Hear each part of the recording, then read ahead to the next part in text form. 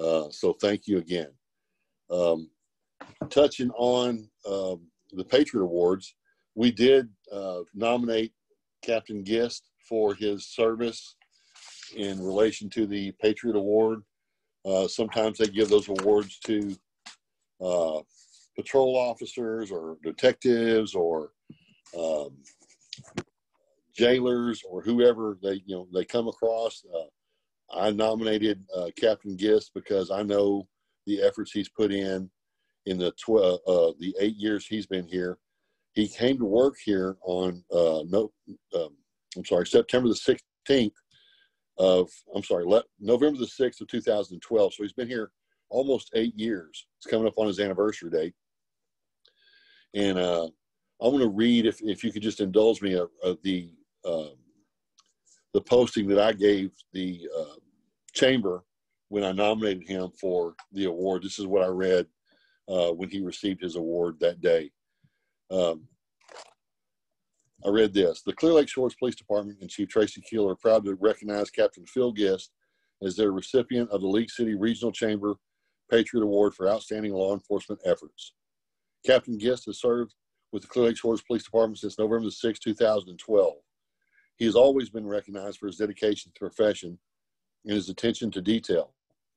Captain Gist, when not administering the needs of the police officers under his supervision, maintains, catalogs, and secures all evidence and property taken in by the agency.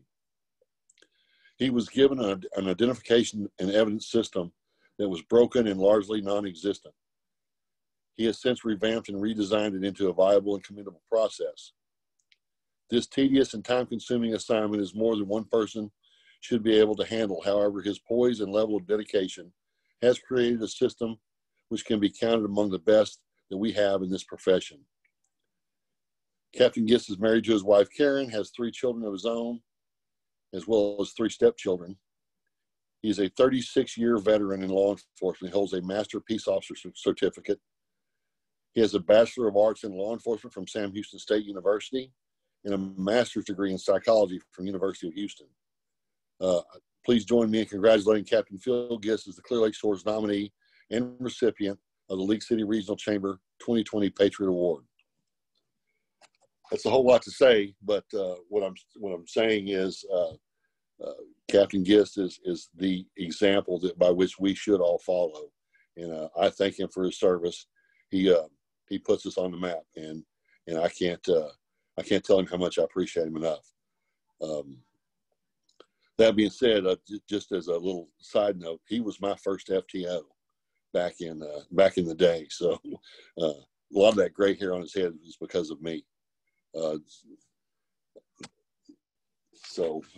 Congratulations, Captain Gist. We appreciate your service.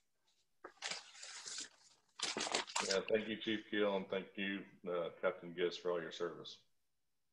That's all I have. Thank you, sir. Having no questions, we'll move to Building Official Kevin Harrell. Thank you, Mayor and Council. Good evening. I'll give my building report for September 16th till October 7th. I issued 19 new permits since our last meeting. 18 of those permits are minor construction.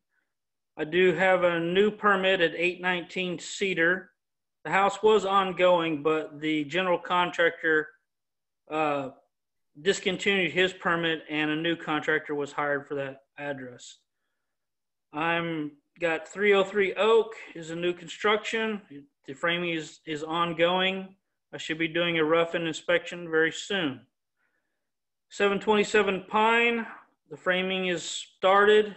I approved the concrete slab pour earlier this week. 620 Marina Bay is a new hair salon. I issued an occupancy certificate, pardon me, last week, so it is open for business. Oakie's Yard House, the contractor is starting to work inside, and he's installing some new exterior doors, also working on reconfiguring the beer cooler inside and the restaurant inside. 903 Juniper, the contractor started the exterior framing, electrical, plumbing, and mechanical rough-ins. I did inspect those week and a half ago. They're looking good so far. Aspens, I'm sure you've noticed a new staircase and walkway. Currently, the owner is getting quotes for the handrails and guardrails. I have noted that to the owner that that is an unsafe condition and he needs to tape that off. Schaefer's Grill. Schaefer's Grill was flooded during Hurricane Beta. Got about 1.5 inches water in it. The restaurant did go and do remediation to the downstairs, to damaged walls, the kitchen, and also the downstairs bar was rebuilt. I did inspect all those last week and they are back open for business.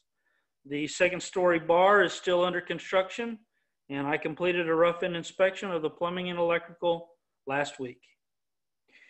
In code enforcement, I have 3 code enforcement cases going right now. 2 are overgrown yards. 1 is an unsafe structure that I inspected the property inside and out, and I am working on a report of my findings, and I'll be presenting it to City Council probably next month. Waterfront leases, I currently have 1 case of unauthorized use of an outdoor grill, but that's all I have. If anyone has any questions.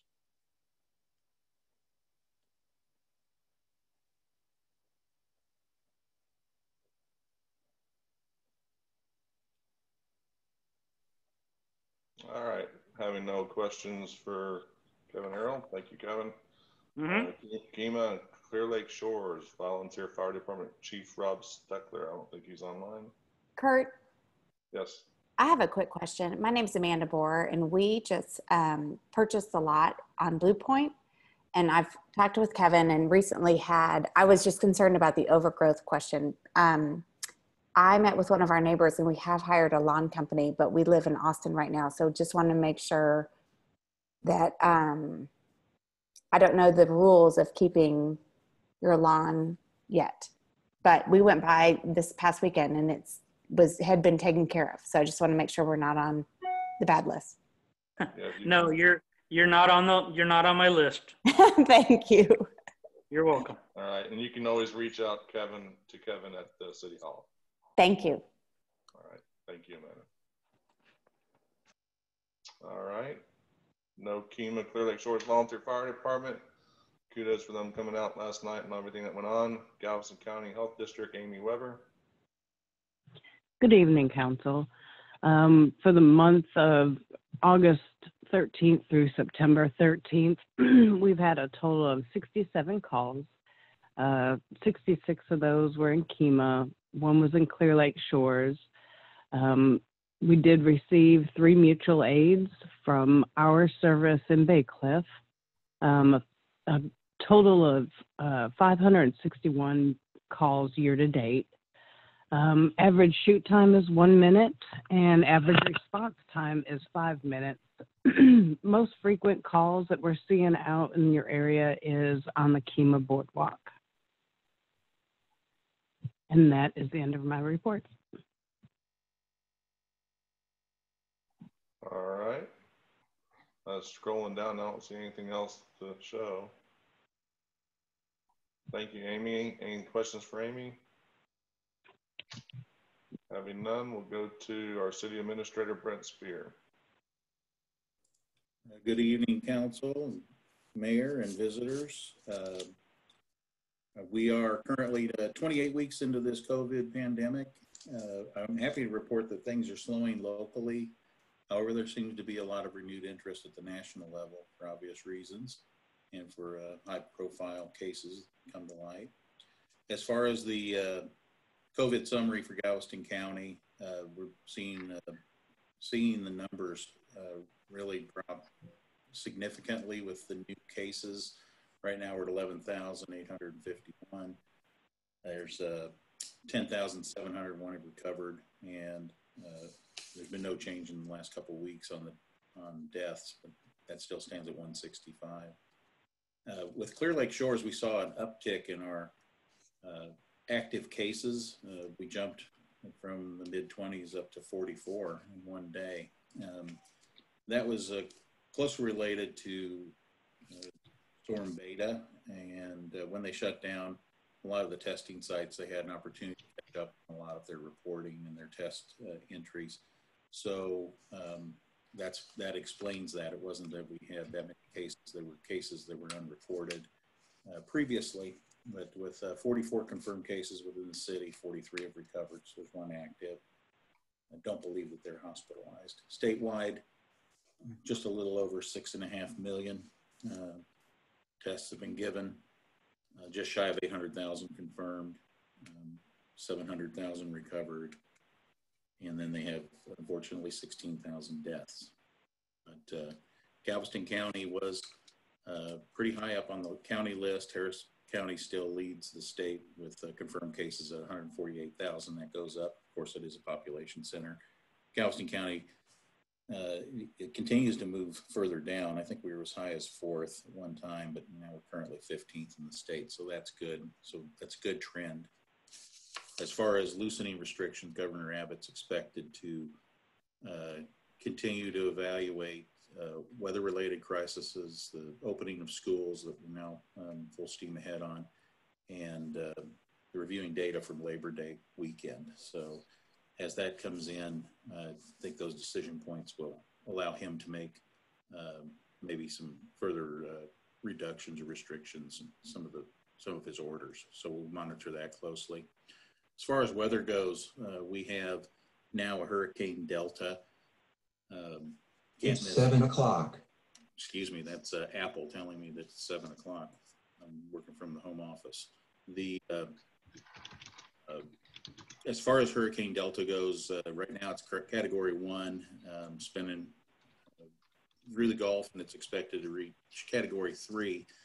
And although it's not expected to impact us, we have maybe a 10% chance of some tropical force winds. It is expected to impact the Louisiana coast on Friday, and that's another whammy for a place that it just really started to gain some traction from their last storm earlier this year. So try to hold those people close in your thoughts and prayers if you do that. And we're not expecting a lot of rain to be a factor, and surge high tides are expected to be somewhere between 1 and 3 feet, so it should be pretty quick. As far as roads and drainage will be meeting, but I wanted to make you aware we did do some work with Public Works on Cedar. We did some recontouring of a ditch, help remove a hump.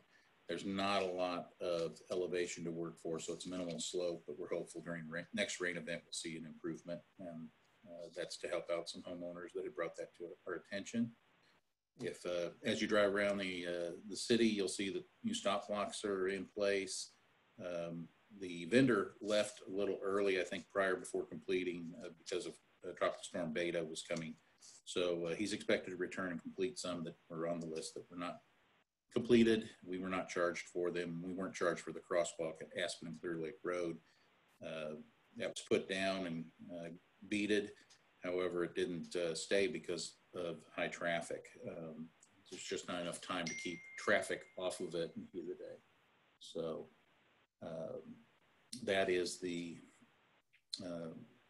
that's the problem there. We're investigating other options to make that crosswalk.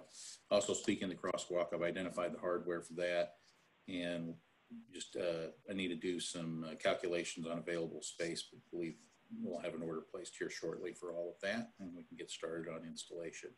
Can you explain that crosswalk? I'm not sure everybody. Yeah, the crosswalk, it's sponsored by, paid for by the EDC, and the crosswalk is to hopefully improve pedestrian traffic from the east parking lot across the street and slow people down on Clear Lake Road. We have a lot of pedestrian traffic in there. It is a business center. People park on one side and walk to the other side to conduct business across Aspens to go to Aspen. So the intent is to make that safe for our pedestrian traffic, and we are likely going to deploy a solar paneled pair of interconnected, I guess, flashing strobe crosswalk signs. So they'll be on, on heavy heavy poles. They'll have ADA buttons.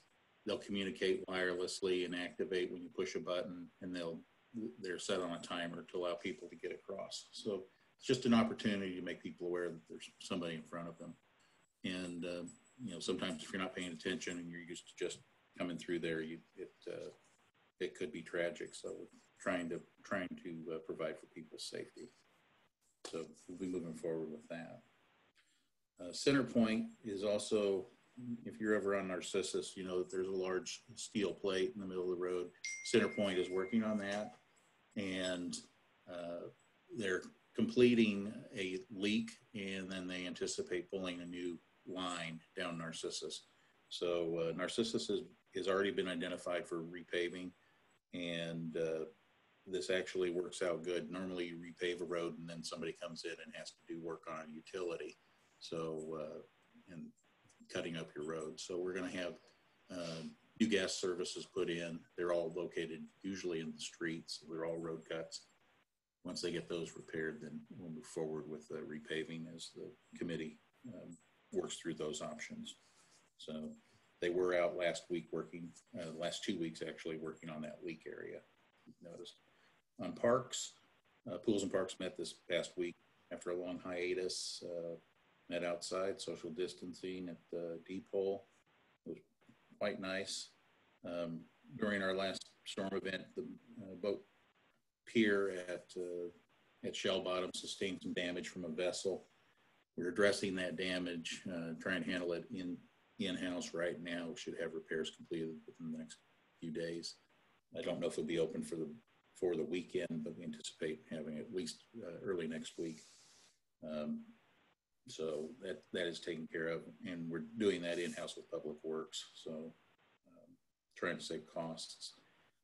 Related to that, Texas Parks and Wildlife grant, voter access grant, is moving forward, and I've requested a proposal from an engineering firm for stamp drawings, so they're aware of the project, and I should see that tomorrow, and hopefully we can move forward and get the engineering permitting out of the way for that.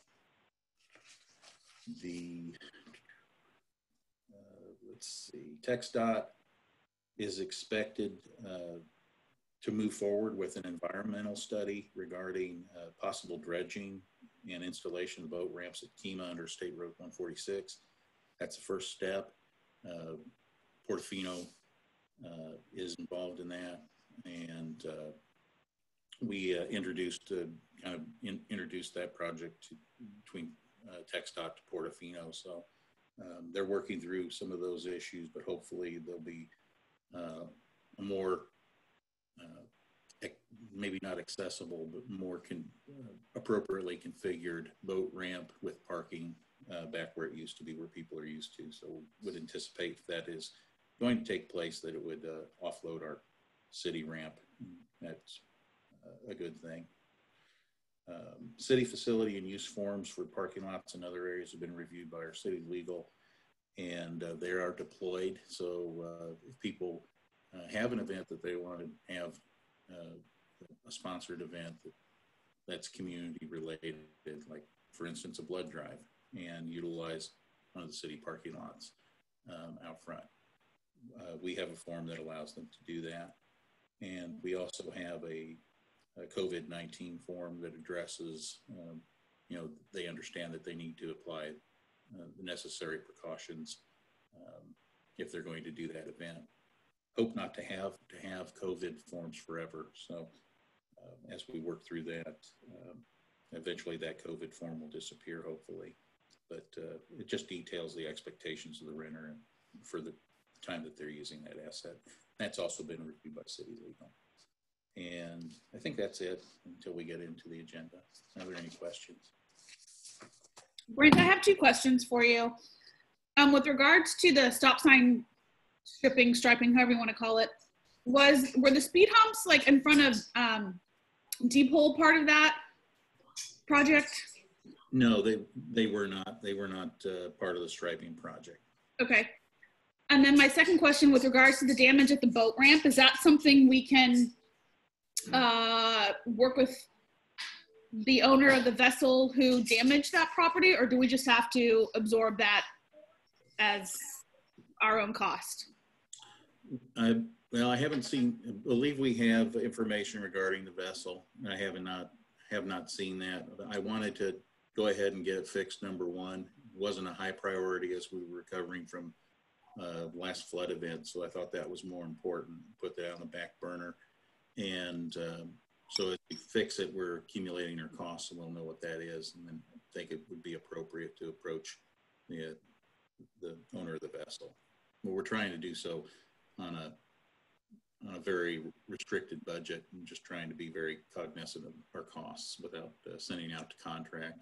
Also with the contractors right now, there's an extended wait time before they can get to projects because they're working other storm damages. Thank you. You're very welcome.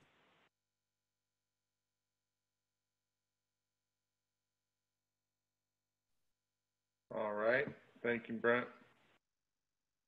All right, next is public comments. Let me address it first with, with the council meeting.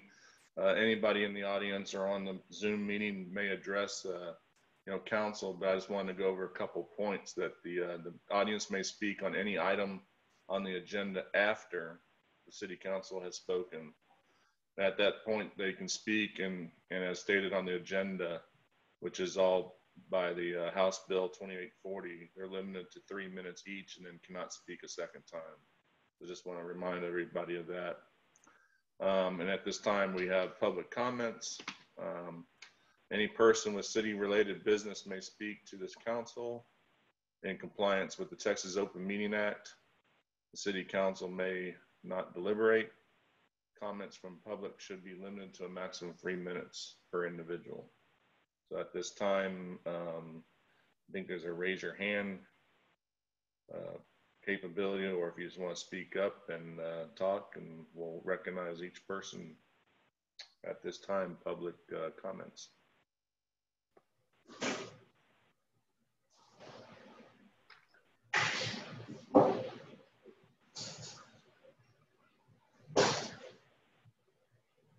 Mayor, did you say that we were going to be able to speak on a certain item, agenda item, after y'all talked about it, or do you want to address that now? Well, either way, you can speak on it during public comments, and then when the agenda item comes up, you can speak. Okay. All right. Thank you. I'll wait. All right. And then let's somebody get there. Yes. Brent Spear again. One thing I forgot to add to my lengthy report, and apologize, is that early voting starts on October 13th. So that'll be available at the clubhouse, as well as other numerous voting centers throughout the county. Okay. It looks like Nancy Schwartz. Mm-hmm. Yes, I just wanted to take the opportunity to say thanks to all of you for your time and your dedication to our city. I've been here 27 years and I've just seen it get better and better. So thanks so much for all your hard work and your time and effort. Thank you, Nancy.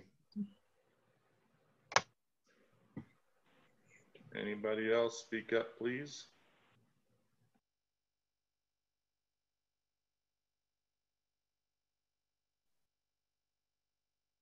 All right, having no other items on number 6, we'll go to item number 7, new business.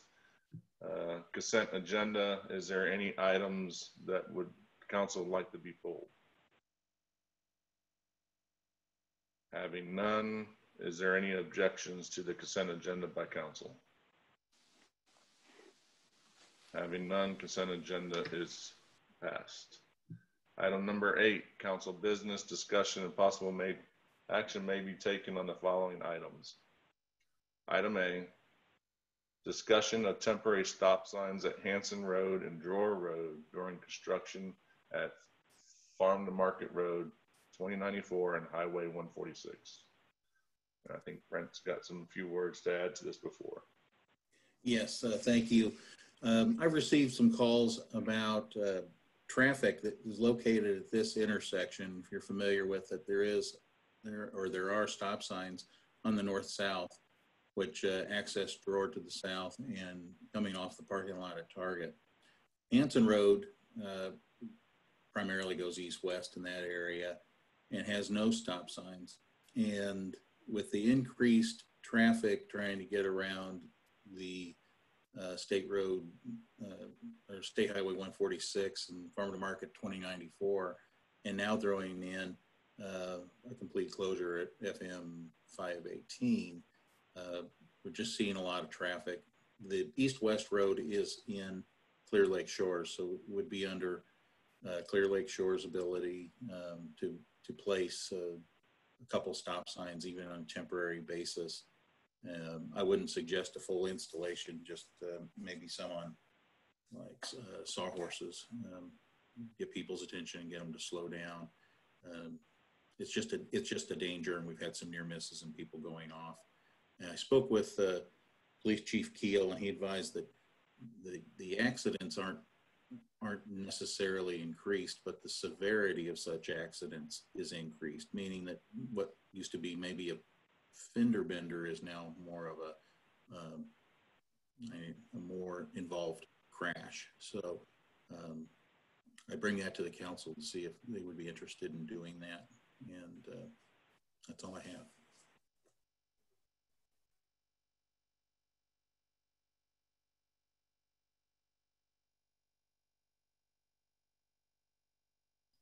Mayor, I'll make a motion to install temporary stop signs at Hanson Road and Drawer Road during construction at FM 2094 and Highway 146. I'll second that motion. Jan Bailey. So I have a question. That's going to make it a four-way stop then, right? Yeah, temporarily it'll be a full. Okay, cool. Is there, do we know, are there plans at all to put anything permanent there down the road? Or is that up to us? Is that a tech stop thing? As far as Hanson Road, that would be a Clear Lake Shores decision. Okay. I believe that once construction is, it's not going to necessarily complete and be good, but once they're able to open 2094 and 518 after placing their support beams and things, I think it'll vastly improve. It'll go back to what it was before. Okay. Markers. There are markers.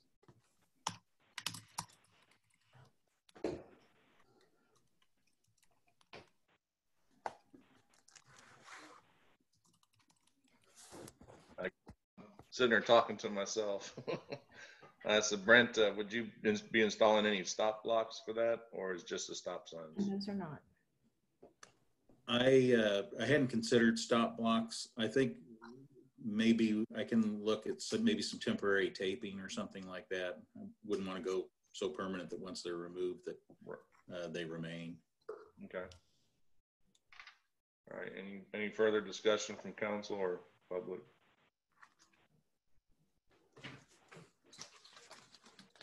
Having none, we had a motion and a second for the installation of temporary stop signs at Hanson Road and Drawer Road during the construction of FM 2094 and Highway 146. All in favor? Aye. Aye. Aye. And any opposed? Nay.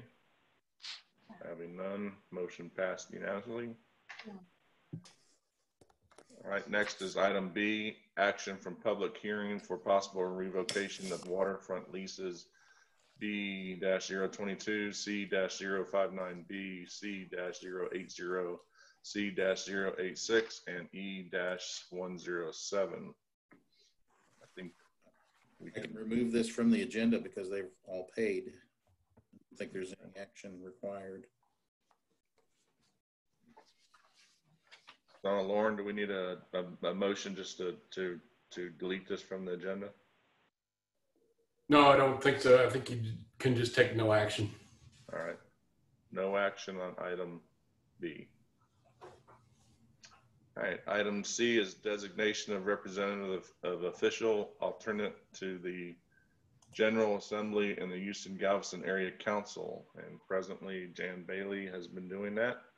And she's volunteered to do it again, keep doing it. So that's my recommendation. And Christy Strope, I don't remember who was the alternate.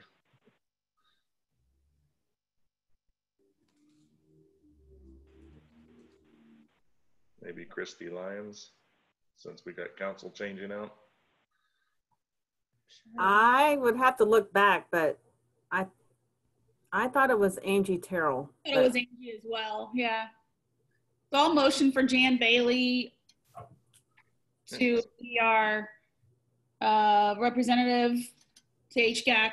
Christy Lyons, do you want to be the alternate? Why not? I can tell you, my alternate, I don't think ever had, when I was our rep, I don't think ever had to attend, or maybe once. So much to do. I haven't had to go. I'm our alternate. Yeah. Why not?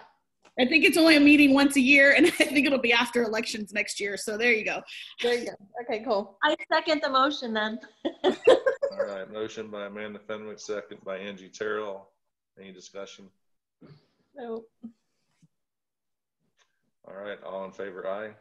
Aye. Any opposed, nay? Having none, the motion passes unanimously.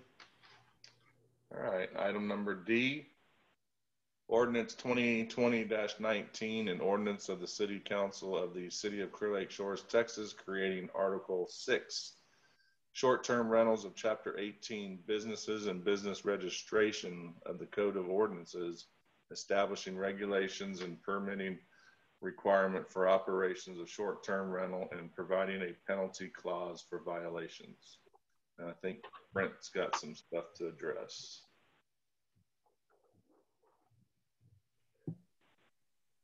Hello again.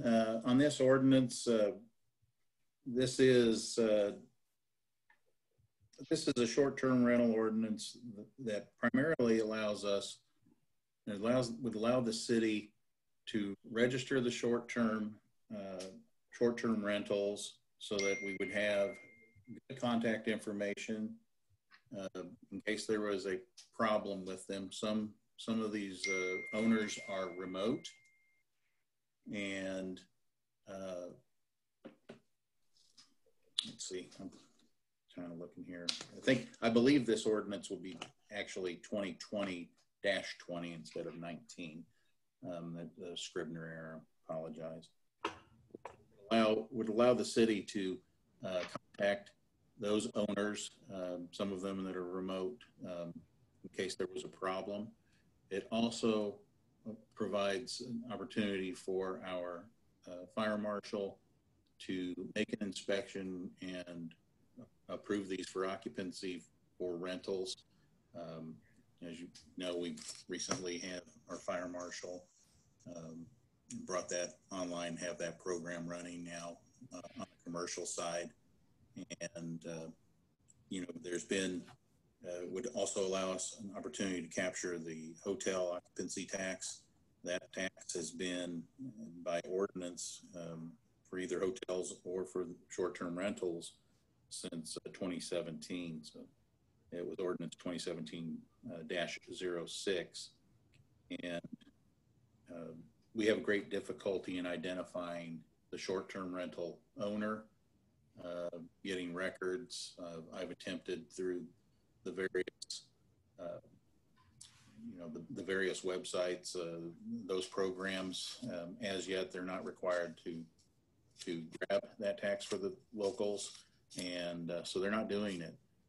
And they're currently doing sales tax for other things, but I've been unsuccessful in doing that. So with them registering, making sure that their places are safe, we're providing safe place within the city for people to come and visit. I did receive some correspondence, but I do believe the person that sent the letter is actually online, and I believe she will speak to that, Mrs. Chalfant. But I also have Lauren Smith with Olson & Olson. He did provide a review of this. He can speak to that, but I will let you know that this was copied basically and massaged from another municipality of similar size and structure, and I believe it hits all the marks. So if there are any questions, or if you'd like to hear from Lauren, I think he could probably give you an overview as well. He's seen a lot of these. Right. My comment is that different cities are trying to do different things with short-term rentals. In terms of you guys want to allow them, but regulate them and make sure that they're paying the HOT fees. I think this gets you there. This requires a registration. It requires a local contact.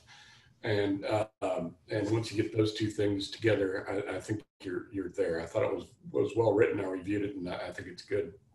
And I'm happy to answer any questions. I'd like to make a motion to, this is Angie Terrell. I'd like to make a motion to discuss ordinance 2020-19, the ordinance creating articles regarding short-term rentals. I'll second for discussion.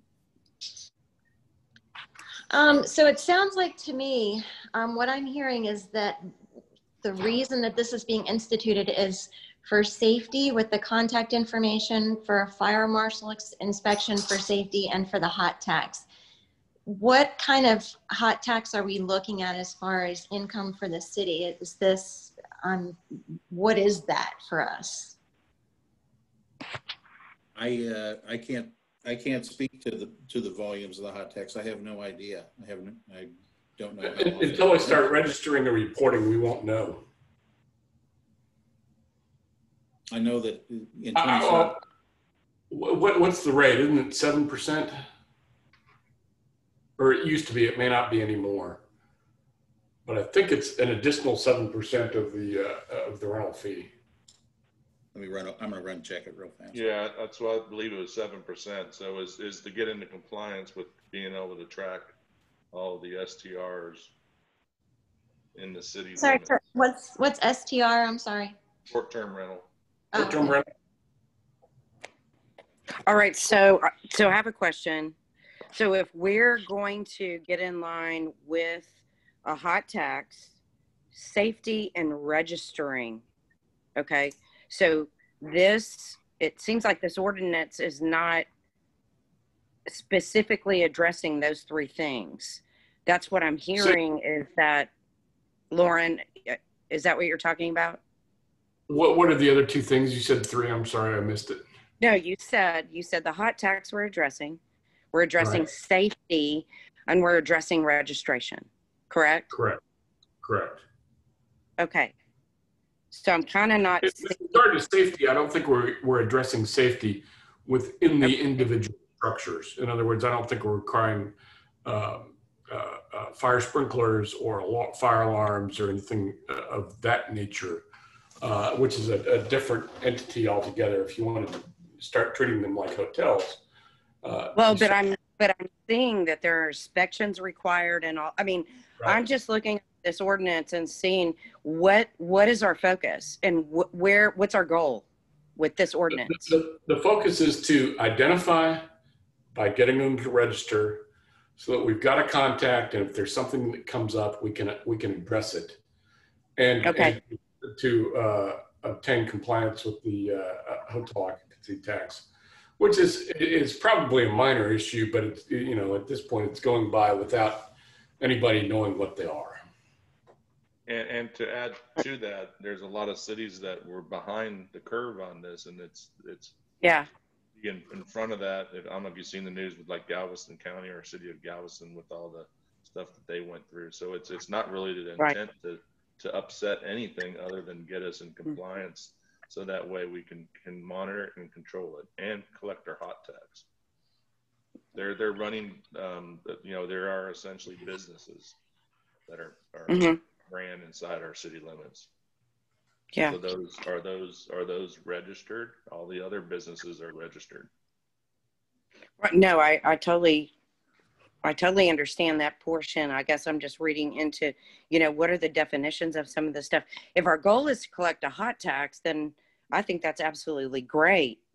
I'm just wondering about the goals of it. So I've looked at Jamaica Beach. I've looked at, and I hear what you're saying about Galveston. I've looked at that, looked at Kemah, several different cities. So I guess I'm just confused about a lot of the wording, and I'd like to, I guess, ask some explanation about our goal with this ordinance.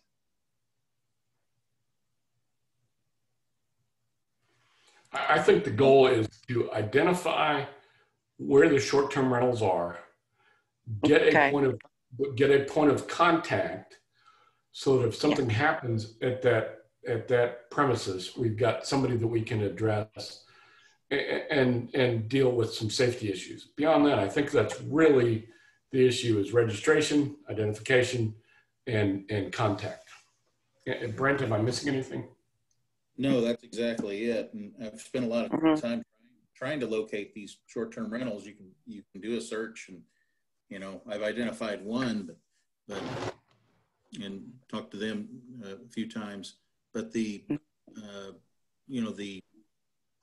ability to know who to contact, or to make them aware of the hotel occupancy tax that's been on the books for 3 years, and they're not aware of it. And so I have a question. So it's not going to be like we're going to be monitoring Airbnb and seeing who's renting what on the island, right?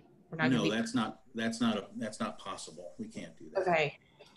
Well, but so if I'm a short-term renter, what's stopping me from not coming to register with the city? I mean, is it because what's the penalty? There's a criminal penalty if you don't do that. There's obviously an educational component that they've got. You've got to make it known that this ordinance exists. Most people that, if they've got an Airbnb in another place, they probably know that something like this exists. And frankly, we're probably going to find out about it on a case-by-case basis. Yeah, and I guess what I'm really asking is, are we really going to enforce it? I see what the penalty is. I misstated that. Are we as a city really going to enforce it? That's the thing. We have an issue with enforcing our current ordinances that we have. So are we really going to enforce this? Or are we going to tell somebody, oh, don't do it again, or come register? I don't know. I have an issue with the inspection piece of it. I think that's up to people to decide whether or not they want to rent somebody. If it's a crummy place, that's up to them if they want to rent it. I don't know that the city needs to be involved in that piece. I don't mind collecting a hot tax. That's what the hot tax is for. We thought we were going to have a hotel and other things to collect that with. So we don't right now, and I understand wanting to have a contact. I think that's legit, especially if people don't live here.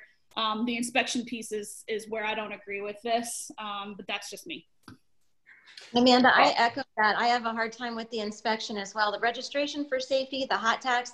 But again, is this going to be another one of our ordinances that we have on the books and we can't enforce? We're not going to go out and search on Airbnb or VBRO. So, I mean,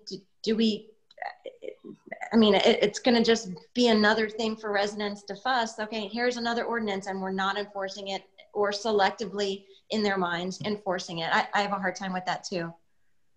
Well, also, Lauren, hold on. I'd like to add something. If we're going to craft this, and I went to the goals, if we're going to craft it as a hot tax, if we're going to craft it as registration, if we're going to craft it as a contact, that's what we need to craft it as, not as someone having liability for renters or whatever. You're getting into a whole host of issues that are not right. We have ordinances already in place for noise, for everything else. The other thing that I read in this thing, it was talking about you could not have any, and I believe I'm reading it right, it says weddings, it says parties, it says gatherings, unless that location is in a commercial zone. So I have a problem with that. So what is a gathering? Is that 2 people? Does that mean that if there's an Airbnb on the island and there are 2 people sitting outside of that Airbnb, that's a gathering? So then you're giving someone accountability for someone that is a short-term lessee. I just don't think, if our goal is the 3 things I'm going back to, the hot tax, getting a contact and registering them, I'm all for it. And I'd like to see something like that crafted if that is important to anyone else. All the other stuff is addressing ordinance we already have in place. That's my opinion. I have a question too about the compliance with other law. So basically it's stating that, you know, if you have the renter, so basically if the renter creates a criminal act, is the homeowner or the short-term rental liable for that act? Is that what I'm reading? Only if he was aware. I mean, he had to have some knowledge. You can't be liable for a criminal act without some mental state. You have to have some awareness, or at least a state of criminal negligence. In other words, you were so negligent you should have known. So no, you know, if it's something that's purely the renter, you know, the renter comes in with, you know, and starts dealing marijuana from the Airbnb. No, the owner is not going to be liable for that. Okay. Unless they, you know, they knew about it beforehand. All right.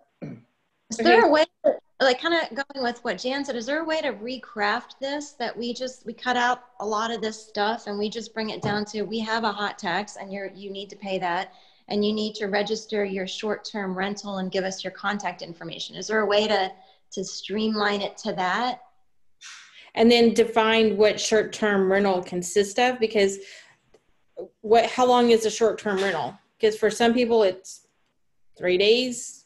I believe that's actually No, defined. the ordinance said 30 days, under 30 days. That's what I thought too. Days.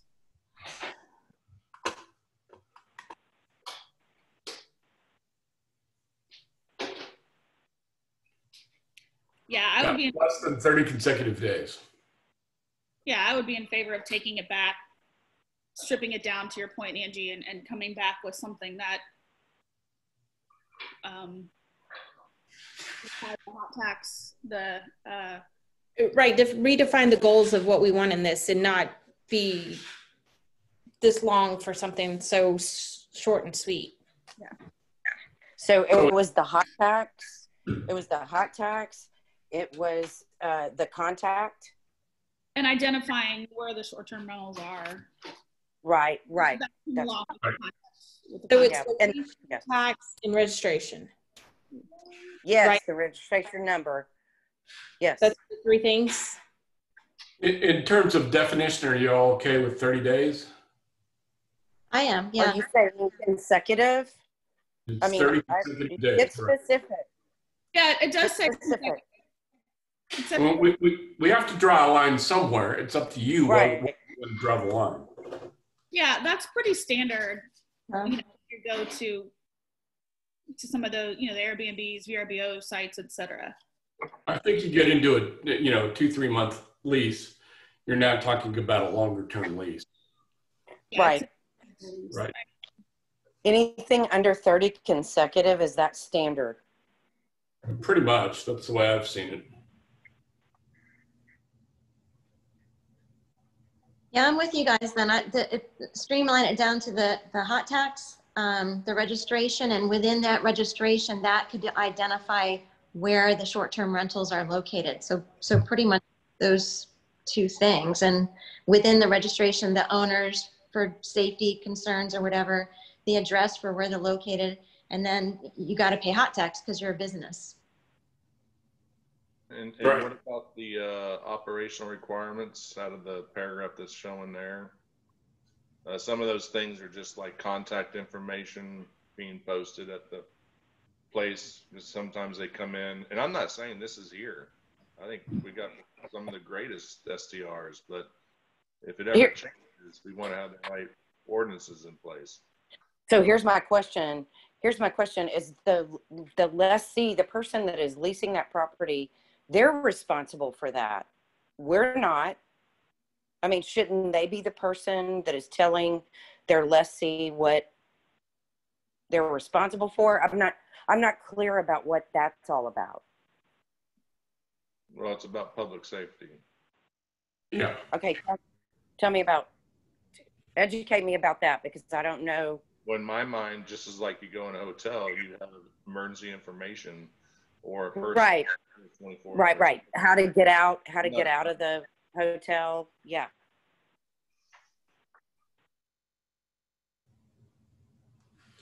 there are a lot of things that are required in the hotel that are not being required here, like fire sprinklers and fire alarms and that kind of stuff. We haven't gotten into this, but you know, tell us where you want us to go, and we'll give you that ordinance. What I'm hearing is registration, identification, and minimum safety standards. Well, wait, Lauren, what do you mean by minimum safety standards? Could you clarify what your understanding is? My understanding is that you know, there's at least a contact person, so they, you know, who to get to if there's an issue at that address. I would suggest that you know, while everybody has the right, I suppose, to rent a crummy place, crummy should have a floor that that it shouldn't go beneath, so that you've defined what, you know, you can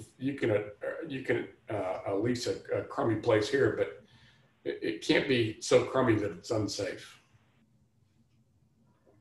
Okay, and Lauren, my question is the city, why is that our concern? That should be between the lessee and the person, I mean, I don't, because the educate me, so. The state has delegated to the cities the duty of determining what is safe with regard to structures. In terms of schools, other commercial buildings, the cities have the duty to determine that they're safe. Okay, I understand that, but that's not our I mean, I'm really asking for understanding. So it's not our building, it's someone else's. I want it to be safe. I'm not saying I don't, but how does a city of Clear Lake Shores get involved in someone else's property and how they're managing their property? Does that make sense? I'm just asking questions. No, I understand your question clearly, but the Texas legislature has delegated to the cities the duty of determining that buildings are safe. That's one of the things that they do. They delegate to the school districts the job of educating the children, and they have delegated to the cities the job of making sure that buildings are safe. So is it possible that liability that the city is being placed out there?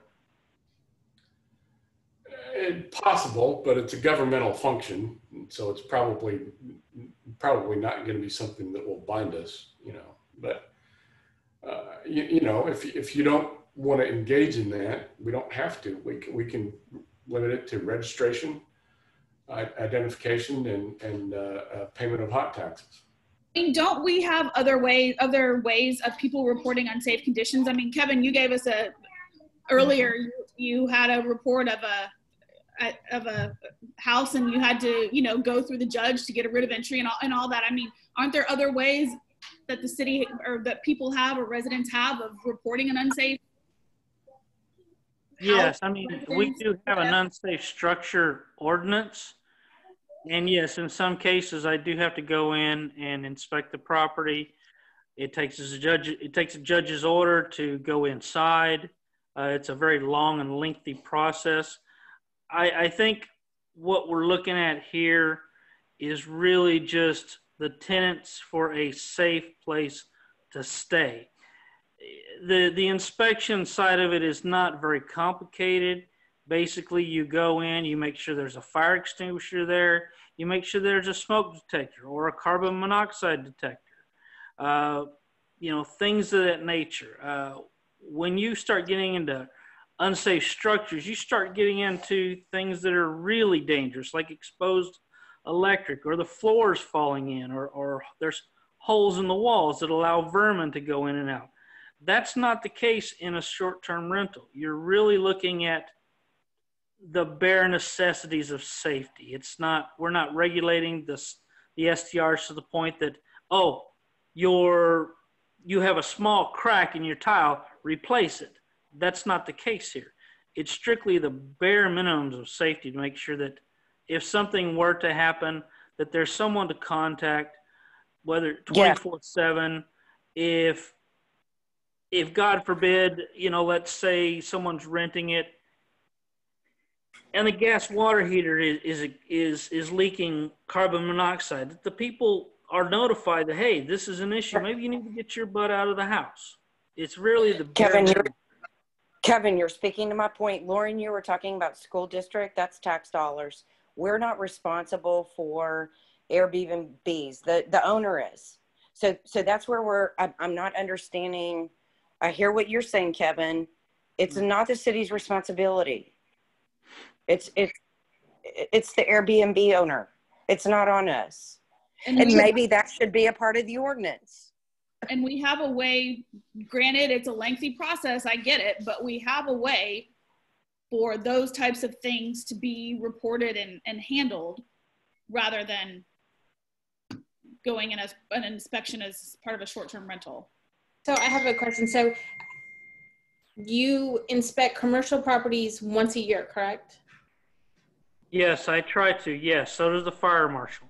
And then, so if a short-term rental comes up, you would only inspect it if something was wrong, right? So it wouldn't really be as a red flag or anything to actually go out there and look at it. As the short-term rental is written right now, it is a once-a-year inspection, just like any other business. I don't go in every other tenant. Let's say somebody leaves, they stay for 3 weeks or 3 days, whatever, and I don't come back in right after that 3 days. It's just once a year. And you're talking about written in this proposed ordinance, not the rules that are out there right now. Correct. Yeah. Right now, you don't do any inspection. Right now, I cannot go in unless I have a judge's order to go in. And typically when those come up, it's usually from the tenant, something happened. And in some cases, it's because the tenant wasn't happy with the rental or they weren't happy with their relationship with the leasee. And they're just trying to get back. Again, these inspections are very rudimentary. It is literally you walk in and 10 minutes later you walk out. I'm not there for 2 hours going through the attic to make sure they have the proper insulation or that there's a map on the wall saying these are the ways out. I look under the cabinet to see if there's a fire extinguisher. I test the smoke detectors and the carbon monoxide detectors. I look in the electric panel, make sure that it's labeled properly. So if something does happen, they can go and turn it off in 10 seconds. That's about it. And that's only one. I'm sorry, I didn't make the motion, but whatever you want to, here's my suggestion. Craft something that looks good that we can look at. I just don't feel like the city should be responsible for anything. It's a homeowner's issue. Yes, I think it's a commercial deal, but it falls in it's a different animal. I don't know. I'm not an expert on this. So my recommendation or whatever my opinion is craft something different, bring it back. Let's look at it. Yeah, the motion was to discuss, so. Yeah. This is Angie. I just had a question, maybe Kevin and Lauren. So in Texas, when you're dealing with residential leases or sales, the Texas Real Estate Commission has various promulgated forms crafted to deal with safety issues and what is okay and what's not okay in a home to be leased. And then the leaseor and the leasee sign that, and then they've agreed to that binding contract. Is there something like that for short-term rentals that is used universally in the state of Texas? Or, I mean, are these not even contracts going in? I'm looking to see if there's any protection like is offered in a residential lease or purchase situation that Texas has set up. Is there any kind of protection in a VRBO like this or short-term rental for the folks that are renting? I don't have any knowledge of that. Okay. I think Lauren stated it best, is the state leaves it up to the municipalities to govern and regulate them. Okay, understand. Thank you.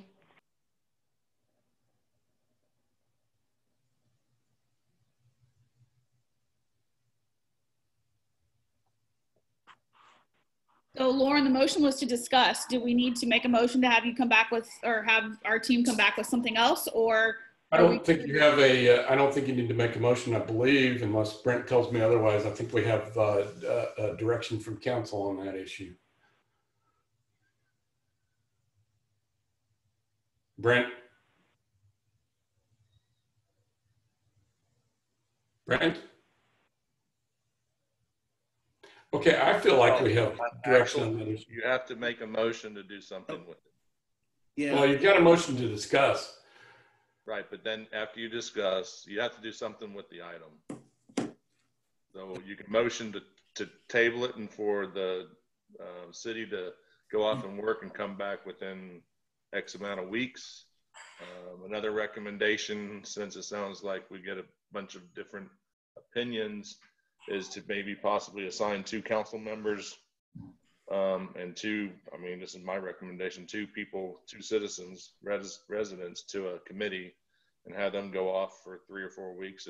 I mean, none of this is in a big hurry and bring it back. It's just something that's been in work with the city for a long time with the COVID and stuff. It probably would have came back a lot earlier, but we've had a lot of complaints and this is what folks have been asking for. And that's why it's in front of council.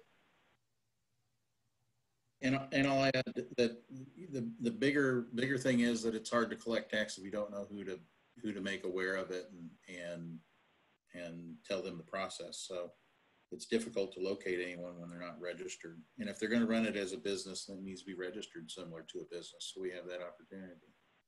And that is one thing that's devoted a lot of city employees' time in looking into the hot tax and having no way to go and gather that. So again, on Angie's point, you know, here's just another ordinance that we don't do. And I've made it, you know, my thing that, you know, there's a lot of things that the city wasn't doing and we're doing. I mean, we weren't even registering businesses every year. And that's been a requirement, you know, for a long time. And it's not just to go out and collect the money. The money is not the big thing. It's about having contact information. So when their businesses are on fire or something like that, we have POCs to be able to call those folks.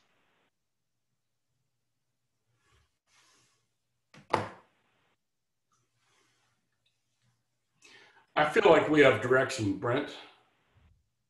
Yeah, that's fine. If whatever direction council wants, if they want to leave it with legal for to be crafted, or if there's a recommendation. We'll bring back a scaled version in a month.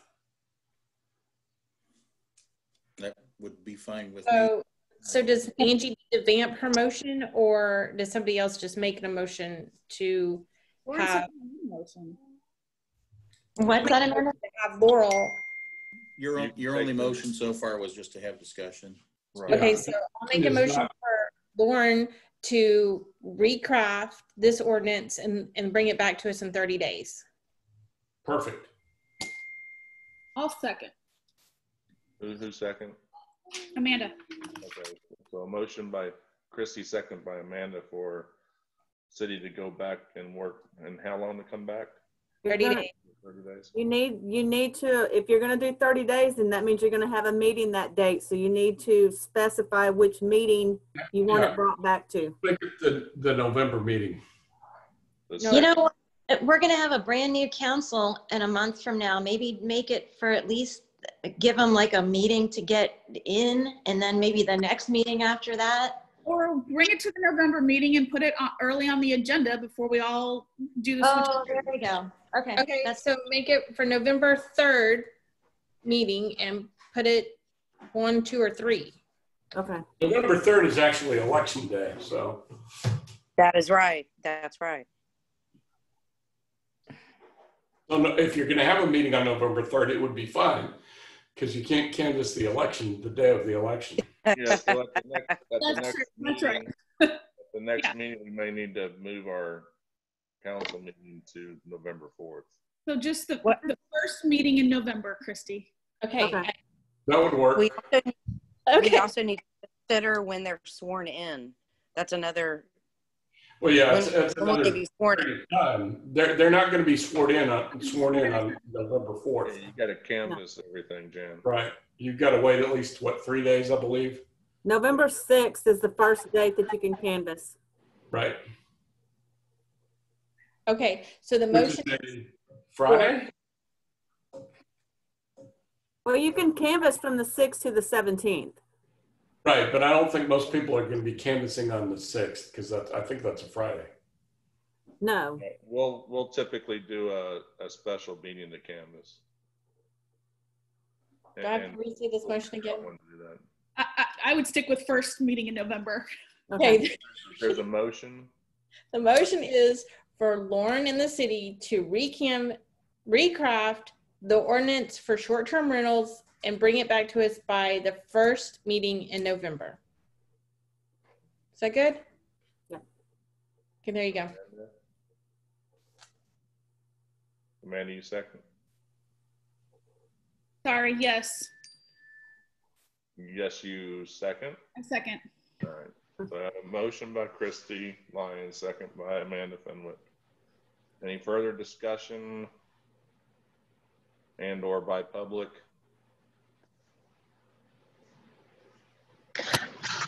This is Bill Chalfant. I'd like to speak, if I could, for a moment. Sure. I have no problem with registering. That's fine. I have no problem with paying the tax. But I do have a massive problem, which Mr. Smith addressed a little bit, but I don't think that I'm in agreement with him. In section 18-137, it talks about the owner should not be relieved from any civil or criminal liability, no matter who does it. That's a deal killer. I mean, I heard Mr. Smith say, well, you'd have to actually know what was going on. And I'm not sure that I agree with that. I think a future counsel or a future attorney could certainly say, oh, it doesn't say that. And I think that really needs to come out of there because as written, I am criminally liable for something an Airbnb guest does. No, you're not.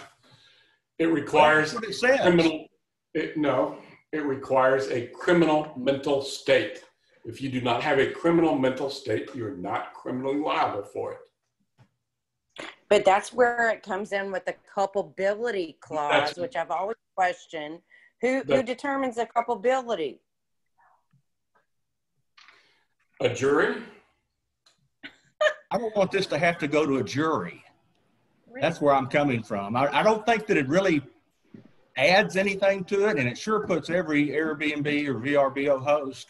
That's one of the things that will probably be, that's one of the things that will probably be coming out of the tailored down version of this ordinance. Yeah. I would appreciate that, and I don't have any problem with the rest of it, but that's scary, potentially very scary. Is there a screening of some sort of who is able to lease? When we, that's the lessor. I'm sorry, were you asking, we screen every person thoroughly, and so does Airbnb. The platform we use for our short-term rental is Airbnb. And they screen every person that goes to them to rent, and then we do a further screening of anyone who rents our property. And our property law, our rules are what you all have been asking for. We have the noise ordinance, we have the trash pickup, details. And we limit it to 2 adults only, and we do not allow, any overnight guests. We're very strict on what we allow, and I think there's other Airbnb owners on the island who do have the same kind of rules that we have. Catherine, I have a quick question. Are y'all required to have a license to operate an Airbnb? Airbnb does not require that. They don't. Okay. The state of Texas does not require that you have a license? No. Okay. And the city does not at this point. And also, I want to address the issue about not being able to identify the owners. The tax rolls on Galveston County are available 24/7 online. Anyone can go in and research the property address very easily, find out who the owner is, and it has the address of the owner. It's very easy to find out who owns any property in any town, any county in the state of Texas. Those records are not wholly accurate. Yep. Well, it's what's the taxes are based on, and I believe they keep the tax records up to speed. We have to stop there. That's been 3 minutes. I'm sorry, Kitty. Thank you for letting us speak. Yeah, thank you for speaking. I have a quick question. Does the city not have records on all of their, everybody that lives here in Clear Lake Shores? No. Population record? No. They don't? No, we do Galveston not. County Appraisal District does, but that doesn't mean that whoever is registered to that home or owns that home is the people that are actually living in it. It's not accurate because we just purchased the lot on Blue Point, and I had to call Galveston County, and the correct records don't start until 2021.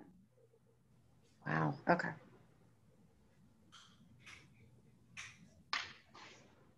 All right. No further discussion. I'd like to say something.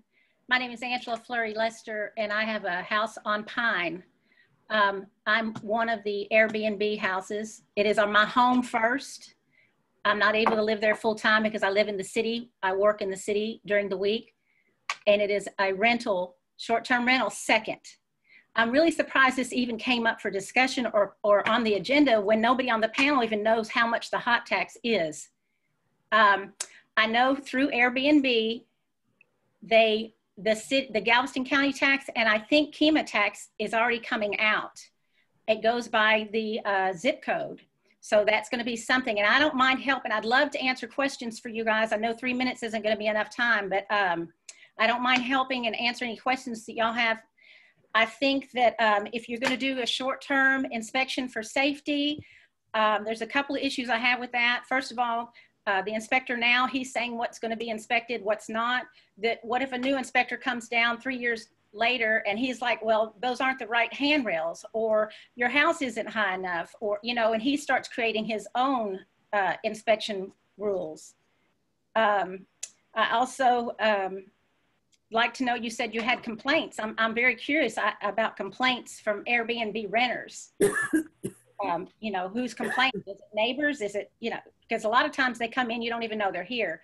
Most of my renters, 80% of my renters have been through people on the island that have rented for either a business client or that have rented for a family that's coming in, an additional room for family. So it's not like that. I rented Catherine's house before I bought my own. I rented from her as Airbnb guest. So I think that maybe on your panel or whatever you have, your discussion, that you might want to have one of the actual Airbnb representatives there to help you and maybe guide you through some of these things that you've had questions on tonight. That would be my suggestion.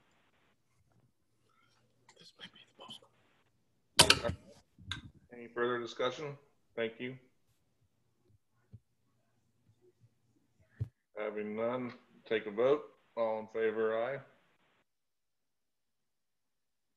Aye. Aye. Aye. And all opposed, nay. Having none, motion passed to bring this back at the first meeting in November.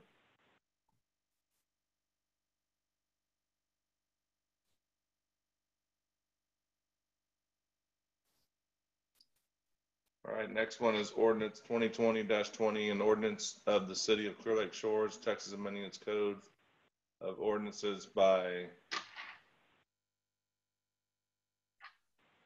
deleting certain language referring to maximum speed and number of wheels from the definition of golf cart in section 78-175, definitions of Article 7, operation of golf carts on public streets, of Chapter 78, Traffic and Vehicles, amending Section 78-176, golf carts permitting and restricting, of Article 7, operation of golf carts on public streets, of Chapter 78, Traffic and Wheels, to allow golf carts within the city limits south of FM 2094, providing a penalty in amount but not to exceed $200, providing for severability, and making certain findings of fact.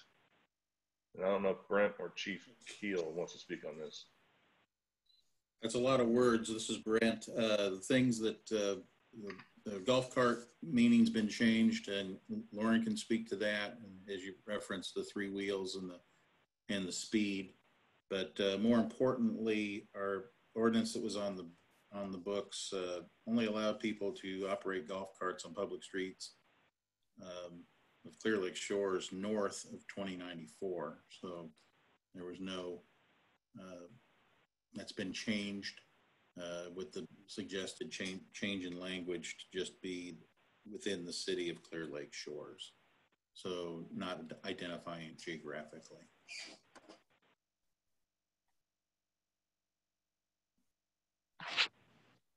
That's correct. The change in the definition is just to match the change that the Transportation Code made to the definition of golf cart.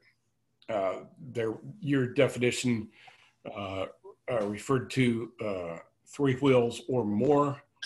There is no reference to that in the Transportation Code definition, and also had a maximum speed. That's not in the golf cart in the Transportation Code definition of golf cart. So just wanted to make that match the Transportation Code, and then it changes the location or where you can drive them to just anywhere in the city of Clear Lake Shores. I'd like to make a motion to approve ordinance 2020-20 as written. I'll second. Motion by Angie, second by Mr. Thompson. Any discussion? So I have a question, and so I know I emailed Brent, and I think Lauren, you were in on this with regards to House Bill 1548 and operating a golf cart at night. The House bill says that you can't operate at night. So are we cool with that? Do we need to, does that not need to be included in here? I talked to Mays Middleton, and he said the intention was not to not allow it, but if cities are going to allow it, it should be in a local ordinance. So the House bill actually says that you can't operate a golf cart at night without certain minimum equipment to allow it to operate at night, such as headlights and slow moving vehicle signs. And that was already in your ordinance. Yeah, and also that was applicable to on streets at 35 miles an hour. You can't operate at night, but within the neighborhood you can. So you have to be careful on the verbiage. There's commas after all that. Right. The requirement was that the additional language was that you had to have certain things like headlights and slow moving vehicle stickers, which was already in your ordinance. The only thing that we changed was the location where you can drive them. well, it says in section 55.403, operation authorized in certain areas. An operator may operate a golf cart, and it says in a master planned community that has a uniform set of restrictive covenants for which a county or municipality. So stop there and you meet that, right?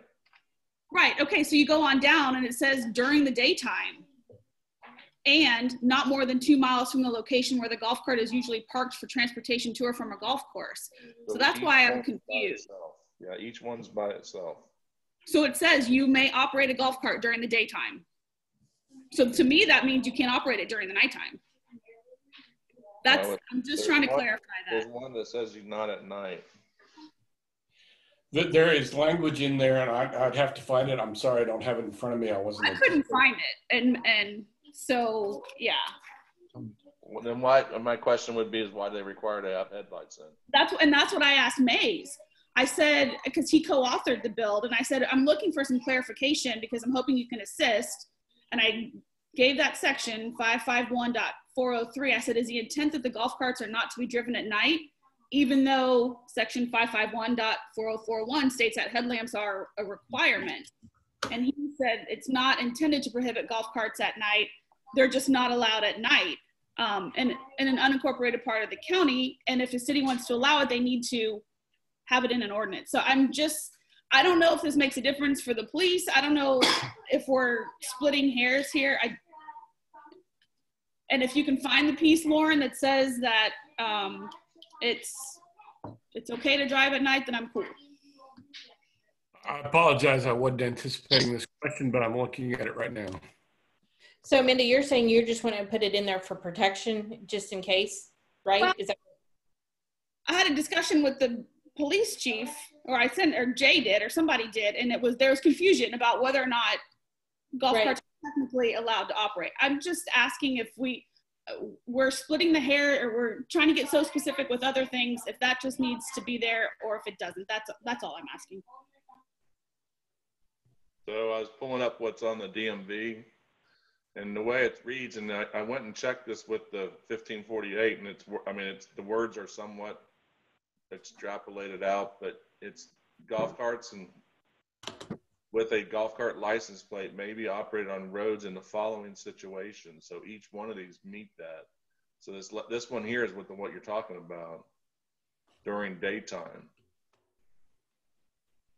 Right. So that to me means you can't drive it at night. Right. If I'm misinterpreting that, then it's saying each one you can. So but there's nothing in there that says anything about nighttime. It says only drive it during the day. But this one here, in a master plan community with uniform set of restrictive covenants and a county or municipality approved plat. So we have, that's the reason what drives each city to establish golf cart ordinance, and that's why we have one in place. Back when the original rules were out there and they required license, you weren't able to have golf carts in a city. So that's the reason why the city created its ordinances, and now that is what governs that. That's from my understanding of my phone calls with folks. I don't think so. I'm pulling up the statute. Give me just a second. So, and the same thing, you can cross. I looked at this. I just don't have it in front of me.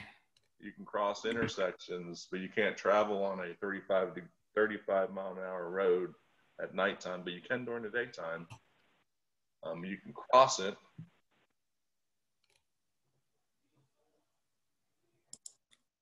I think the word highway is a definer, isn't it? The word highway is in there, but let me find it. Yeah, so you can drive on a highway with posted speed limit 35 miles an hour during the daytime. Not more than 2 miles. I would not consider Clear Lake Road a highway. Right. Well, it's also 20 miles an hour. Correct.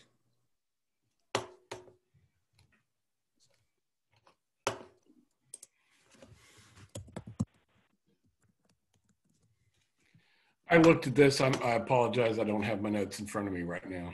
That's okay. I think we're splitting hairs here. I would just say we just need, if come back and it needs to be added, then it's just another change to the ordinance, I guess. Yeah, we could. It needs to be very specific. It needs to be specific.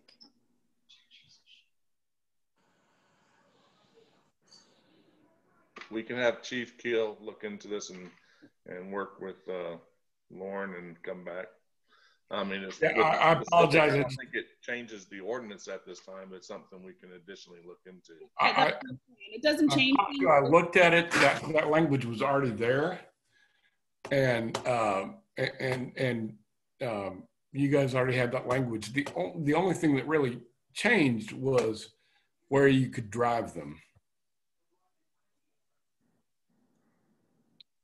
But let me find it. I'm sorry. I don't have it in front of me. I did not save that research. I did the research. I just didn't save it. My bad. So here's my question. So if we're only putting it so we can only drive it in Clear Lake Shores, when the bridge and all the construction's done, we're not allowed in Kemah on our golf cart then, correct? We don't have jurisdiction in Kemah. That's up to Kemah. Yeah, this is just for the city of Clear Lake Shores. When you leave the city and you go into League City or Kemah, you're underneath their jurisdiction. Okay, gotcha.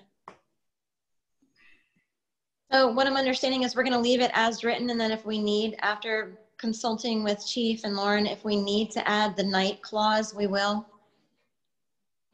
Is that what we're going to do? That's what I would recommend. Okay, I like that idea too.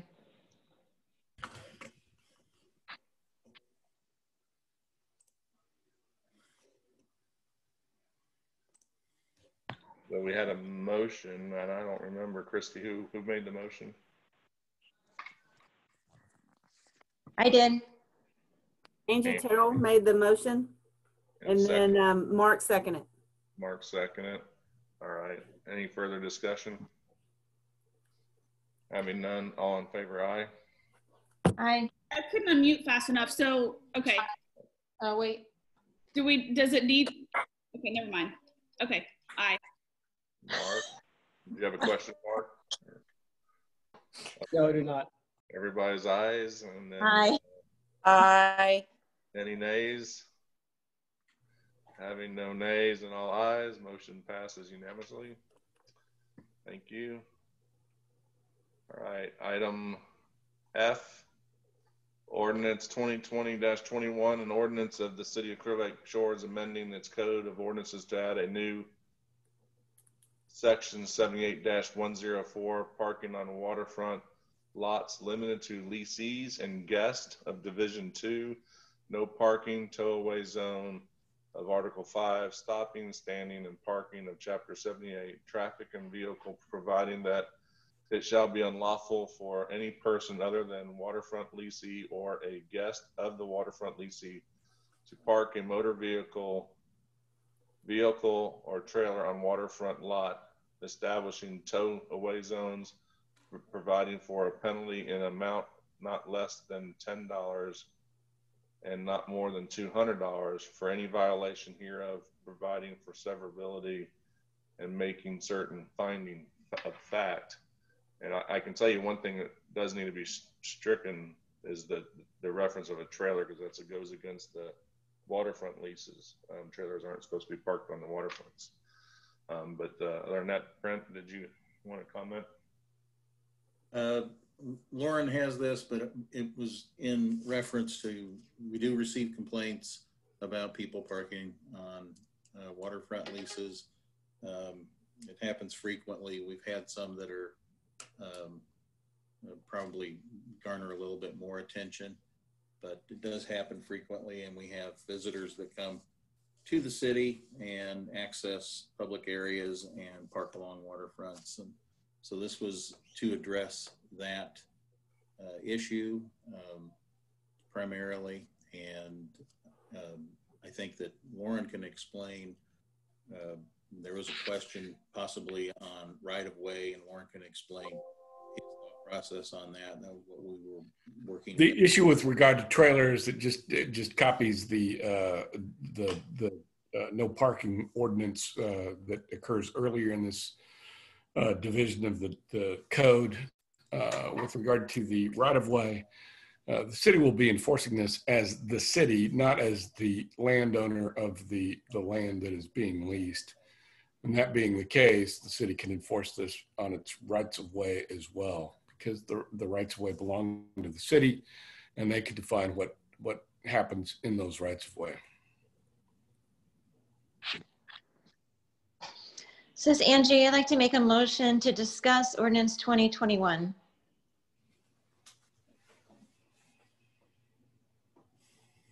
I'll second.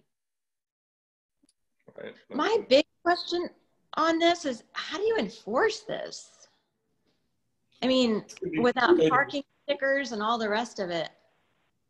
It's going to be largely, if not entirely, complaint driven, in that somebody that has a waterfront lease complains that somebody's parking on their waterfront lease that shouldn't be parking there.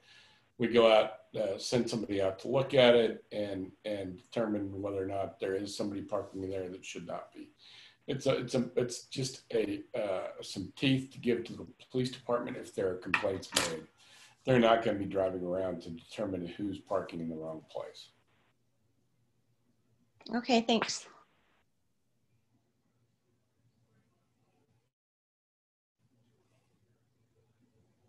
Okay, so I'm confused about all of it.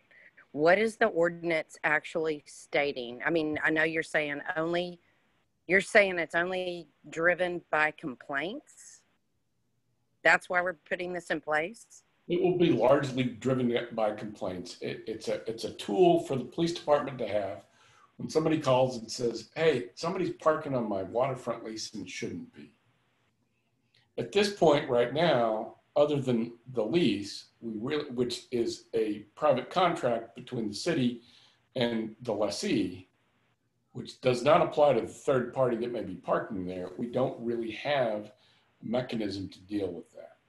So yes, it's going to be largely complaint driven in that somebody's going to have to say, hey, there's somebody parking on my waterfront lease.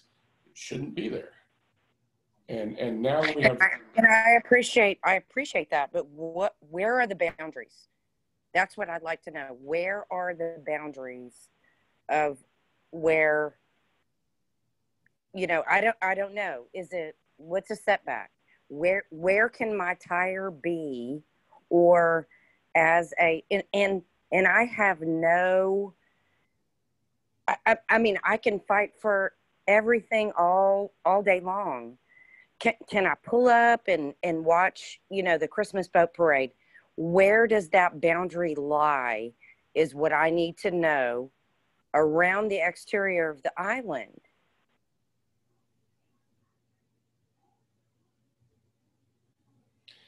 If you are sitting in your car watching the boat parade, I would think it'd be highly unlikely that you would receive a citation for parking on somebody else's waterfront lease, because you're in your car and you can move it at that point.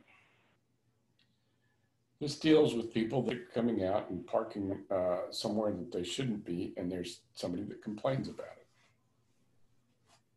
it. Does this open work with the waterfront leases being considered parks in the city of Clear Lake Shores? And we have an ordinance, and I don't have it in front of me, I'm sorry, that says you're not supposed to park in the parks.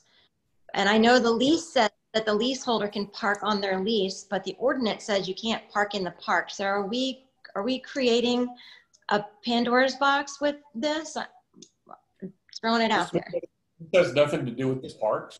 This just tries to mirror the waterfront leases with the ordinance. No, I understand, but our waterfront leases are considered parkland, and we have ordinances that discuss parking in our parks. And the waterfront leases, even though they're waterfront leases, they're still parklands in the city of Clear Lake Shores. It's city property, right? I'd have to pull it up, but the waterfront parks are specifically left out of that section right now. But that was another consideration that was being brought forth, was just make it no parking at all. Okay. I think this is a compromise to that's been requested by several people. Okay, I understand, Kurt. Thank you. So how does right-of-way play into this? Because is there a certain amount of right-of-way? So can people park in the right-of-way, or are we saying no parking at all?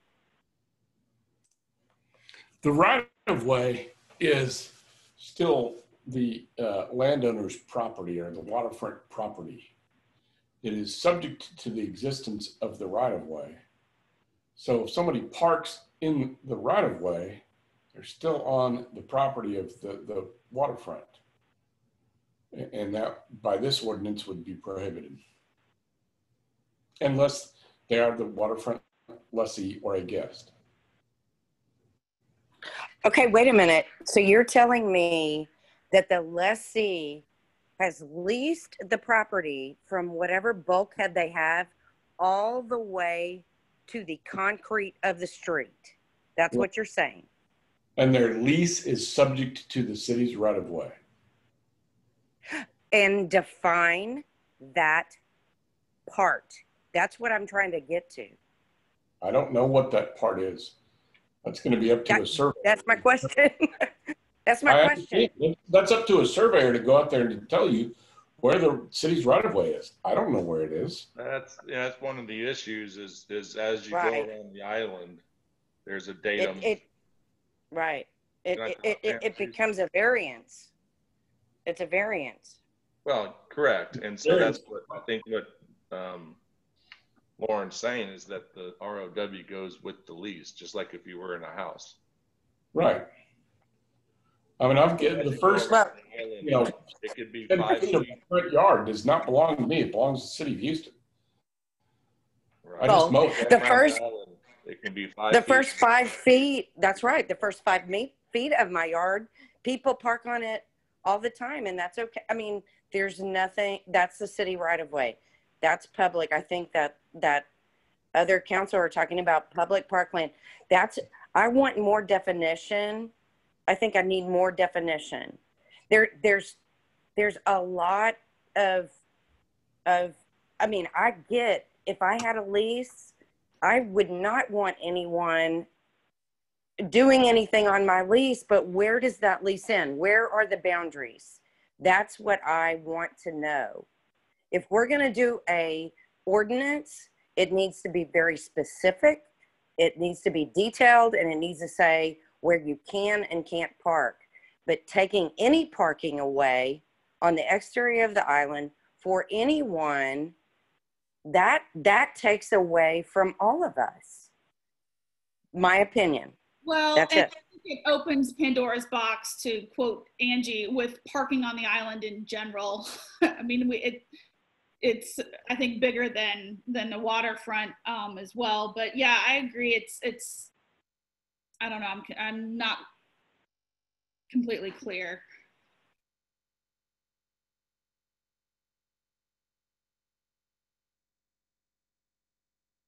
So my question is, are we going to go around the city and say, put up signs that says no trailer parking periodically on these leases? No, that's already part of the. I think it's just that the signs would just say, you know, from this point on, and then every once in a while, wherever Police Chief Keel feels that signs need to be placed. It would. Okay, who wants a sign? Does anybody want signs around the island? On the exterior? I'm just saying that. I'm a resident. I do not have a lease. Do I want anybody on my lease? No. But do I want to put my golf cart up a little bit and watch the Christmas boat parade, or watch whatever, or have a baby shower, or whatever I want to have? If I don't have a lease, that's where I'm getting. I'm just wanting specifics. Hey guys, I'm looking at the lease itself on an Exhibit A in the lease that we give our folks. It's to Jan's point, it talks about waterfront easement, whatever. And I'm sorry, I don't have a copy to show this to you, but it says between the shoreline of said subdivision and the adjacent right-of-way of Shore Drive as described in the certain deed. So when I'm looking at our lease, Exhibit A, premises legal description, it says shoreline and adjacent right-of-way between those two areas. So it says here that the right-of-way is not included in your lease. To Jan's point, where the heck does it stop? And it talks about the easement and how it consists of a total linear footage of whatever measured along that right-of-way. There you go. Yeah. But once you get to the right-of-way, that's owned by the city or controlled by the city. They can determine what goes in the right-of-way and what does not go in the right-of-way. So well, therein you go. If you want to lease that part, then we're going to charge more for that part, right? I mean, I don't understand how this is going to work. And I think that's where it's going to get tricky, because if somebody pulls up and they're parked in the easement right away, whatever, lessees are going to say, hey, you're parked in my lease. But you're not. But you're not. Yeah. Exactly. Not according to this, you're not. That's how I understood it as well.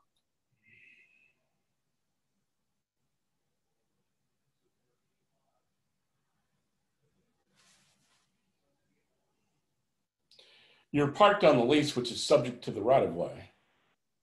If it's actually a fee simple, then the lease is defined incorrectly. A right-of-way is not a fee simple. The right-of-way is essentially a roadway easement that is owned by the city. If the lease defines the rights of the leaseholder as ending at the right-of-way, then we need to redefine that as the fee simple ownership by the city.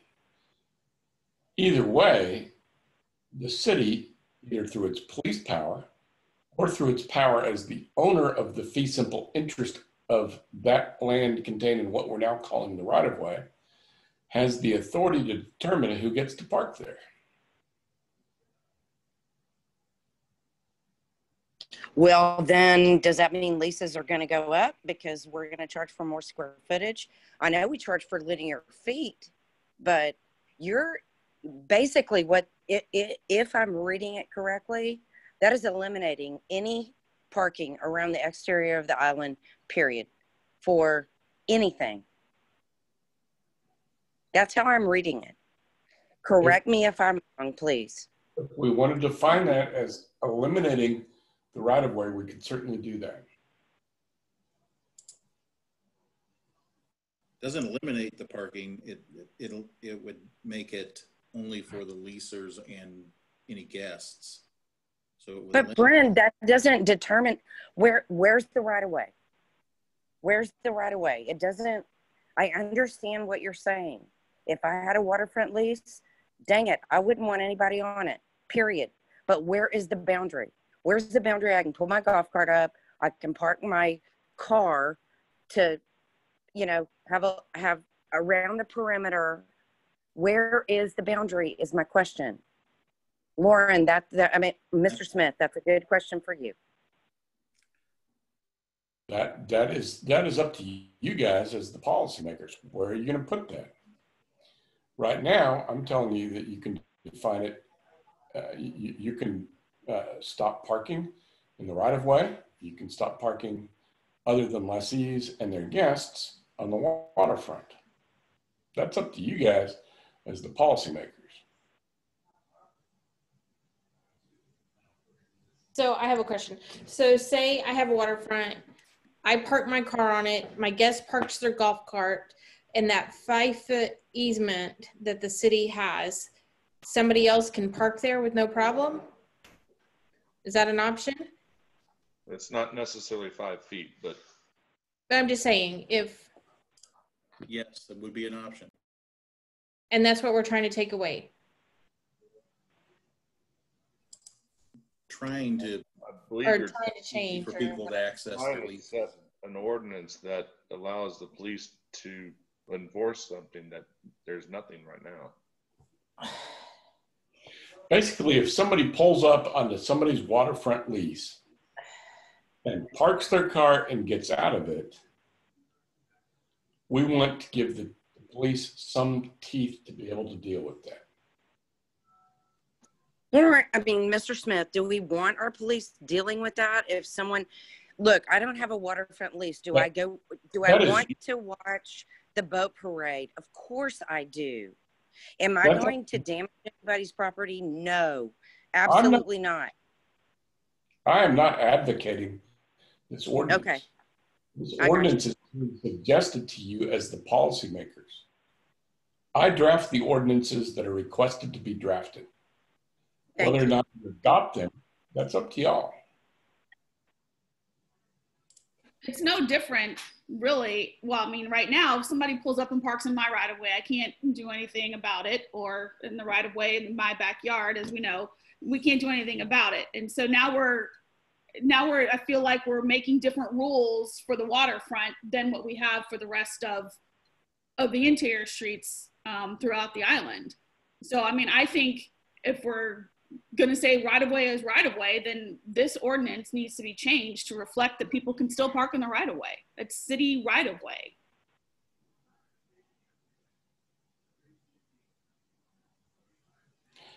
The city has always had control over its right of ways.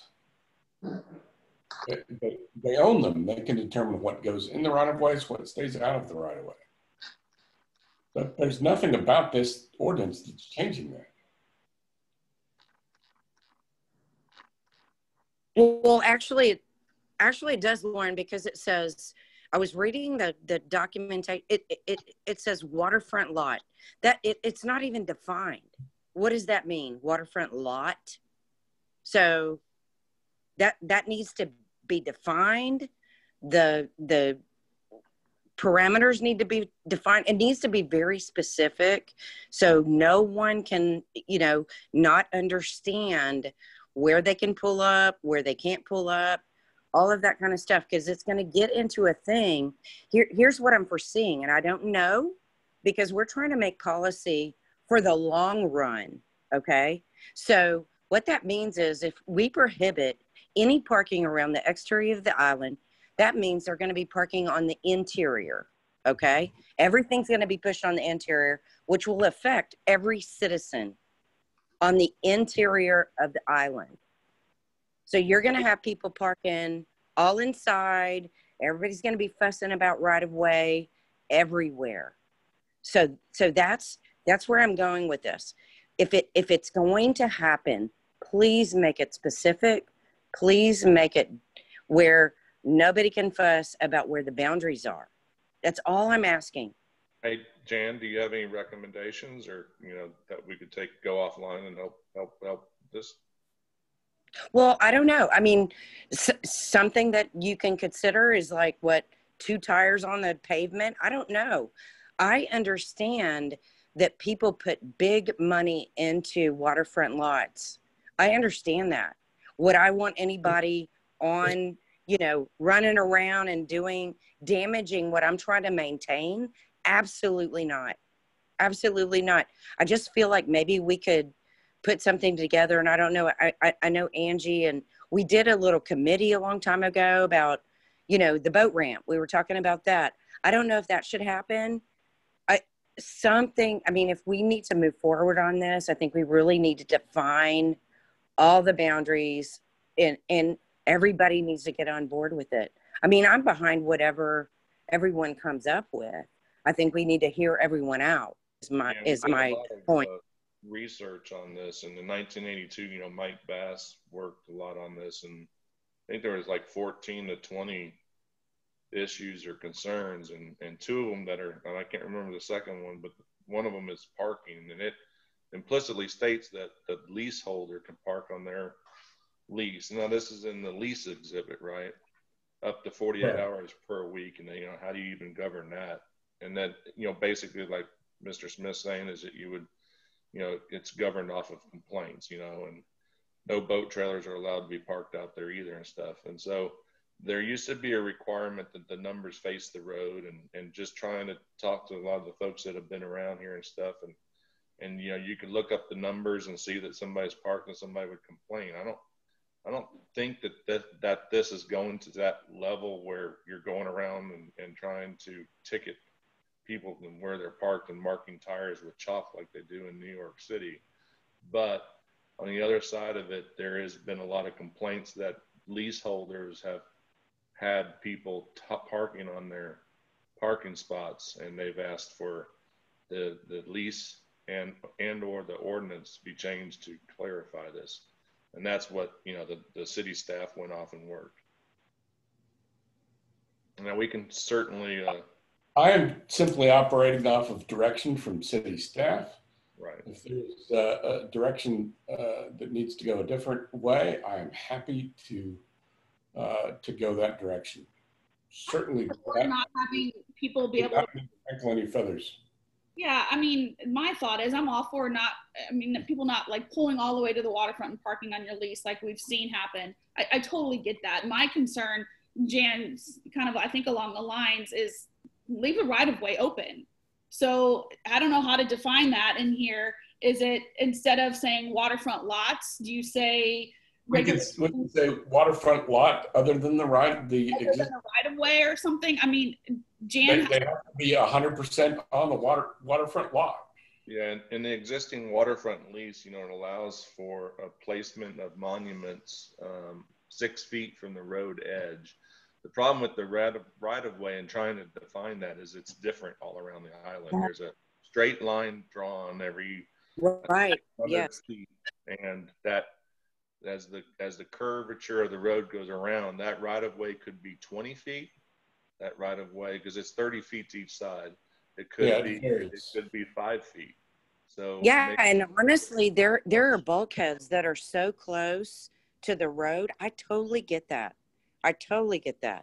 So, but everything needs to be uniform. If we're going to make some rules, let's make some rules based on uniformity, specificity, and what, if we're going to ask our law enforcement officers to regulate this, they need to have some kind of direction. I mean, it doesn't need to be ambiguous in any way, shape, or form. Jan, I agree with what you're saying. I think the challenge comes in, and Kevin or Kirk, correct me with the engineering stuff. since we don't have a uniform right-of-way throughout the island, how do you even specify waterfront lot versus right-of-way? Because it sounds like we all want the same thing. We don't want people parking on other people's waterfront, but we do want to allow parking on the right-of-way. But how big's the right-of-way? It depends on where you are. And nobody knows that. And to Jan's point, the police can't enforce that because they don't know what it is either. So I don't know if there's any way to get uniform and specific when it comes to the island's right-of-way.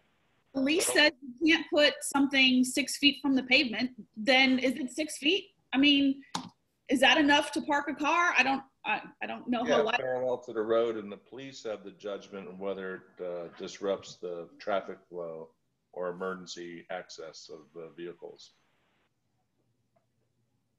So in looking at the lease agreement, it does say 6 feet. You can put planter box, you can put, you know, your rock or whatever.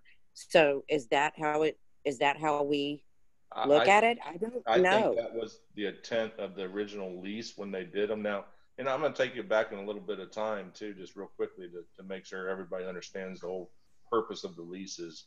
Is there was all just riffraff around the island. If it wasn't for the money from the residents that they went ahead and took over these leases, they had to put bulkheads in, and millions and millions of dollars were spent. And that's been in place for 30 or 40 years. And the city has enforced that if you have a lease, you have to maintain them. And everybody's aware that you don't maintain them, that the city takes them back and they sell, and they're worth a lot of money.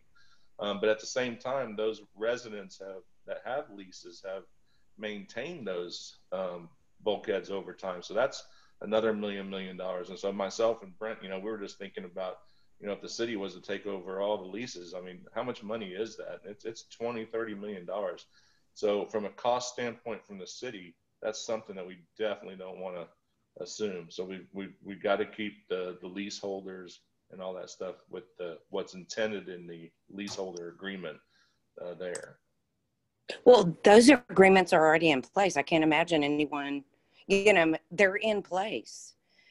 So my next question is, how long are those leases in place for our contractual, you know, agreements with everyone on the island? I'm not sure.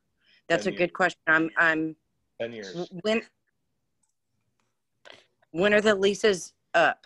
Like the contractual agreements? 10 years, Jan. I believe it's in 2023. The last time the lease was modified was 2013. So like Lauren said, 2023 is the next time they'll be able to be modified, and they last for 10 years. So can we say that the leasee and guests can park on the body of their water lease, and then the 6 foot to the road would be open parking? That way, we can ask Mr. Smith to come up with that wording. Both parties. Yeah, we can change the wording to that effect, that they have to be wholly on the waterfront to be in violation of this ordinance, so long as you've got adequate room for vehicles and emergency vehicles to pass if there are people parked on both sides of the right-of-way. So that would allow people to park around the island still, but then the leaseholders will have access to their leases. And Kurt, does that take care of the complaints that we're hearing from the leaseholders? If they were still having people park on that right-of-way, not their leased body, would that satisfy what their problems are? I'm sorry. I believe so. The only thing is, you know, if you have 4 cars parked on the edge and God forbid they don't want to move so you can have access to your lease. But I think everybody can work through that. This just makes it so much better for the leaseholders, but also still provides parking around. What it does is provide a tool for the police to be able to deal with situations where people are parked in, or you know, or there's people that are using somebody's waterfront lease that should not be. Yeah, right now the police have been involved. I mean, I can count probably on, you know, 2 handfuls of situations where it's just a big, huge gray area, and they have nothing to go on. So it's a big waste of time for both the leaseholders, homeowners, residents, and police trying to argue this.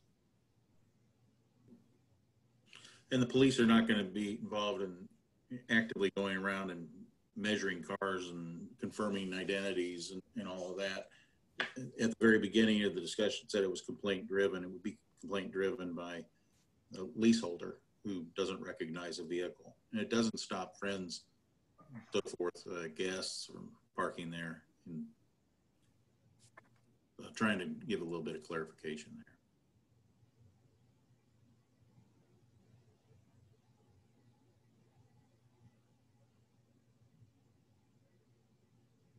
So can we give direction then to clarify this? Lease body and right of way are two different things. However legally you say that, to kind of make everybody happy, allow parking and not get leased. I believe that I have the direction that the no parking should be on the waterfront lease itself, not in the right of way. Yes, yes, sir. That's Angie, after. do you want to amend your motion, or do you want to make a new motion or something, since I think we have to do The motion was to discuss, wasn't it? It was. Okay, I think. So I believe it could be a motion to make that change, and then with that change, release it, or do like we did the last STR and for you to work it and come back at the first meeting. Well, we will rework it and bring it back to you so that you can see the language and can approve of it. A clarification of it, of the parking. Excuse me? A clarification of the parking of the leased waterfront property. I'm not understanding what you're asking.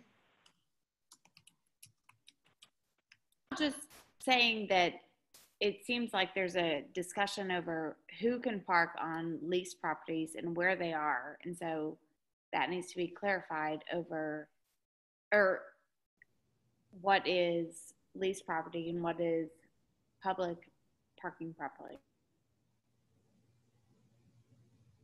Correct. Thank you. That was Amanda Bauer. Yes. I always forget all the rules. I'll just state your name. Sorry, and I actually go by Mandy, but I don't know how to change my thing. Ah, I can change it. All right, any further discussion? I guess I need a motion to do that.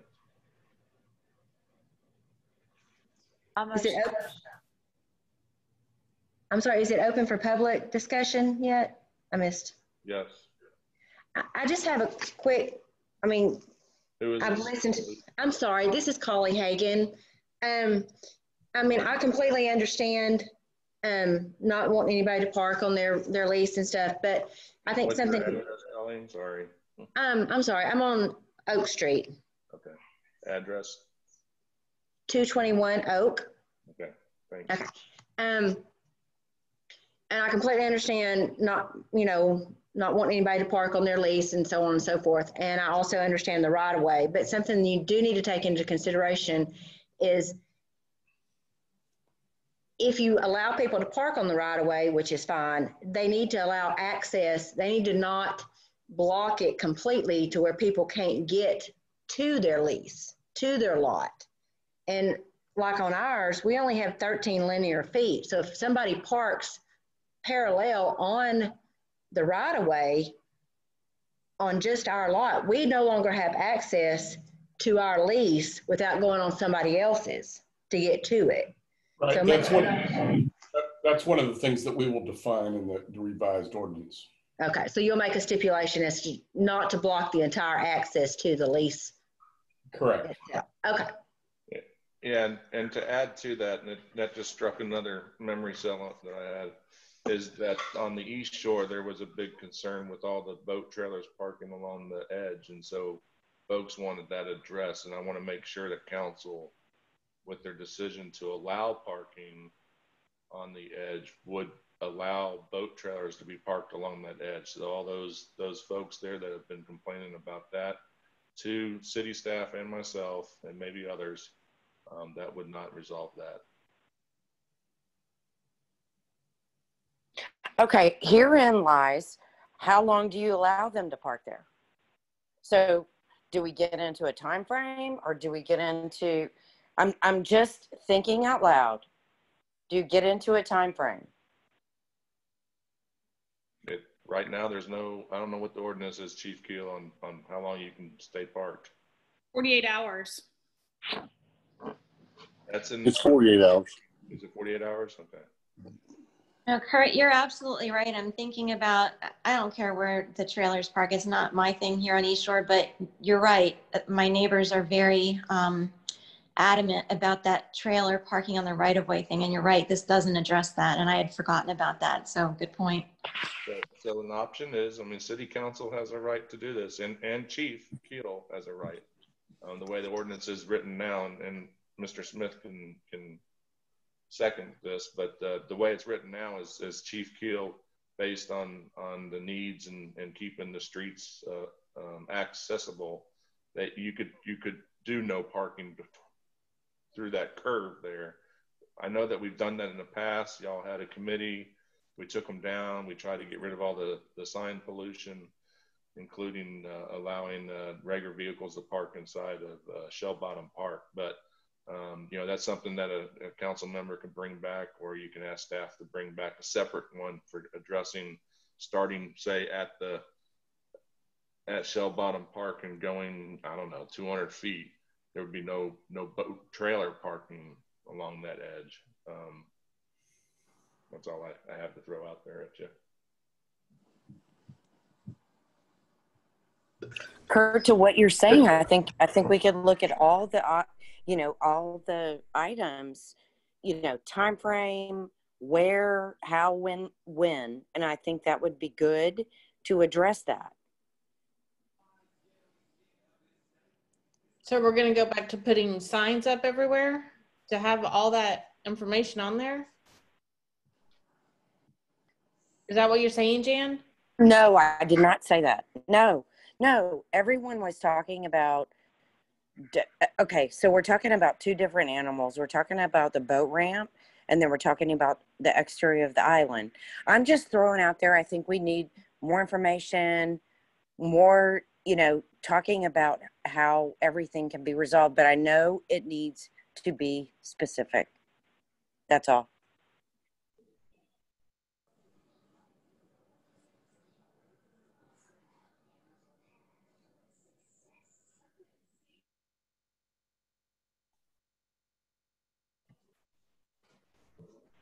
Thomas wanted to speak. Kurt, can't hear him. No. So anybody just any further discussion? We need a motion.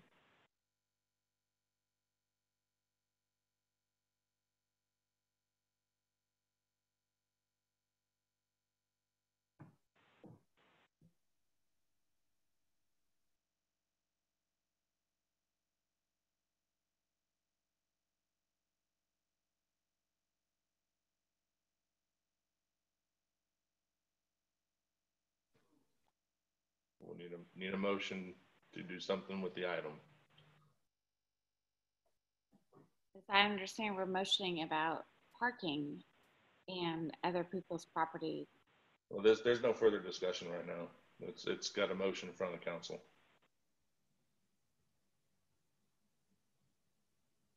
So we have to revise the motion to send Lauren back to make it more specific. Is that what we need?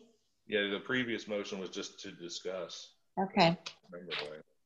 It's a motion to send it back or table. That's it. Well, I think he said he had some clear direction as to what he understood that we wanted. I feel like I have an understanding correct. Okay. All right, so I'll throw this out. All right, I'll make a motion for ordinance 2020-21 to go back to legal to clarify the details regarding where parking is allowed and when. Waterfront leases. On waterfront leases, thank you. Right. Who's second? Amanda. Okay, motion by Angie and second by Amanda. I'm sorry, public doesn't vote. Public. It's just council. I'll be there soon enough. Thank you for raising your hand, though. All right, all in favor of aye? Aye. Any opposed? Aye. Nay. Having no nays, all ayes. Motion passed unanimously. It'll go back to council or back to legal and bring it back to the first meeting. All right. Next is item G, to approach TxDOT regarding changes to FM 2094 in light of recent construction on South Highway 146 and Birch Road Bridge. And City Administrator Brent Spear. Hello. Hopefully this is an easier one to attack. I wanted to put this on the agenda to get direction from direction and or consensus from council to see if they would like to approach TxDOT in light of construction at 146 and the Birch Road Bridge being under construction.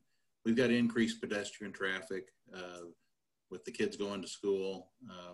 There's more cars that are going out the front entrance and down 2094. And with the construction, you know, there are other considerations and people are looking at stuff. And my concern is safety of students and residents and visitors to the area. Would it make sense to approach TxDOT to see if they would consider making a change in the miles per hour just to slow traffic in that area to allow for maybe greater visibility, any potential hazards?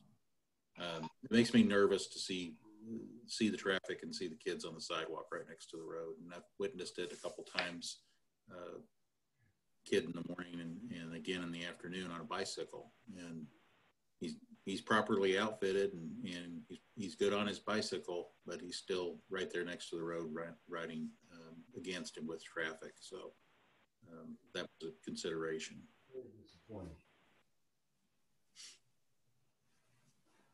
So I don't know if council would like for me to do that. We can draft a letter and have it signed by council and mayor, myself, and send it to them requesting that. Brent, do you know if we can do that for I'm understanding that you want it temporarily while the bridge is out, but do you know if that's a thing? Can we do a temporary speed reduction? Is that's a thing? I mean, TxDOT road, it's TxDOT road, but you don't know unless you ask. So I just, okay. I think it's more as direction to help with Brent making a decision. You know, if council didn't want to do this, then I'm not going to go out there and ask. We wouldn't exert the time. So I think we just wanted, or Brent wanted the council's opinion that's whether he should go off and work this or not. Understand, Kurt. Thank you. I am fully in support of that. Yes. Also, just at the end of the day, it would not be an ordinance change to Clear Lake Shores. It would be TxDOT changing that speed limit. If it's possible and doable, but it also would get the city on record as to their concerns regarding that. So I'll motion for Brent to approach TxDOT regarding changes to FM 2094 in light of recent construction on Highway 146 and Birch Road Bridge. I'll second. Jan Bailey, second. All right, I have a motion by Amanda, second by Councilwoman Jan Bailey. Any discussion? Public?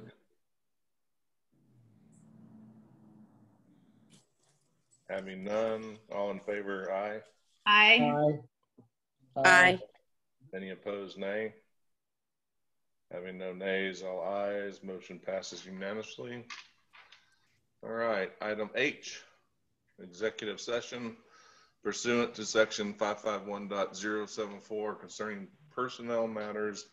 It authorizes certain deliberation about officers and employees of the governmental body to be held in executive session.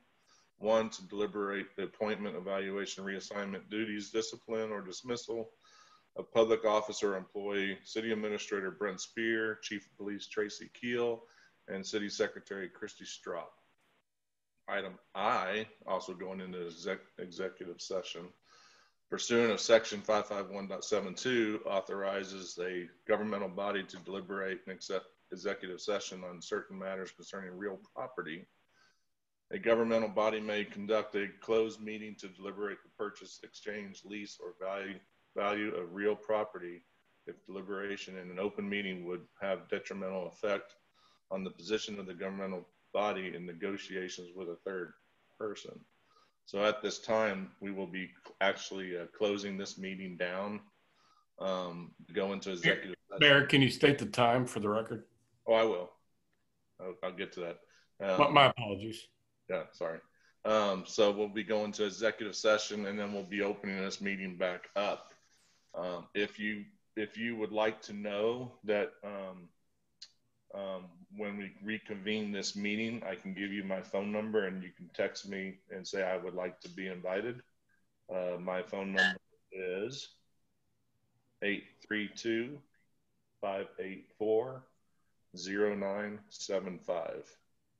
Again, 832-584-0975. And we will be going into recess at 8:58.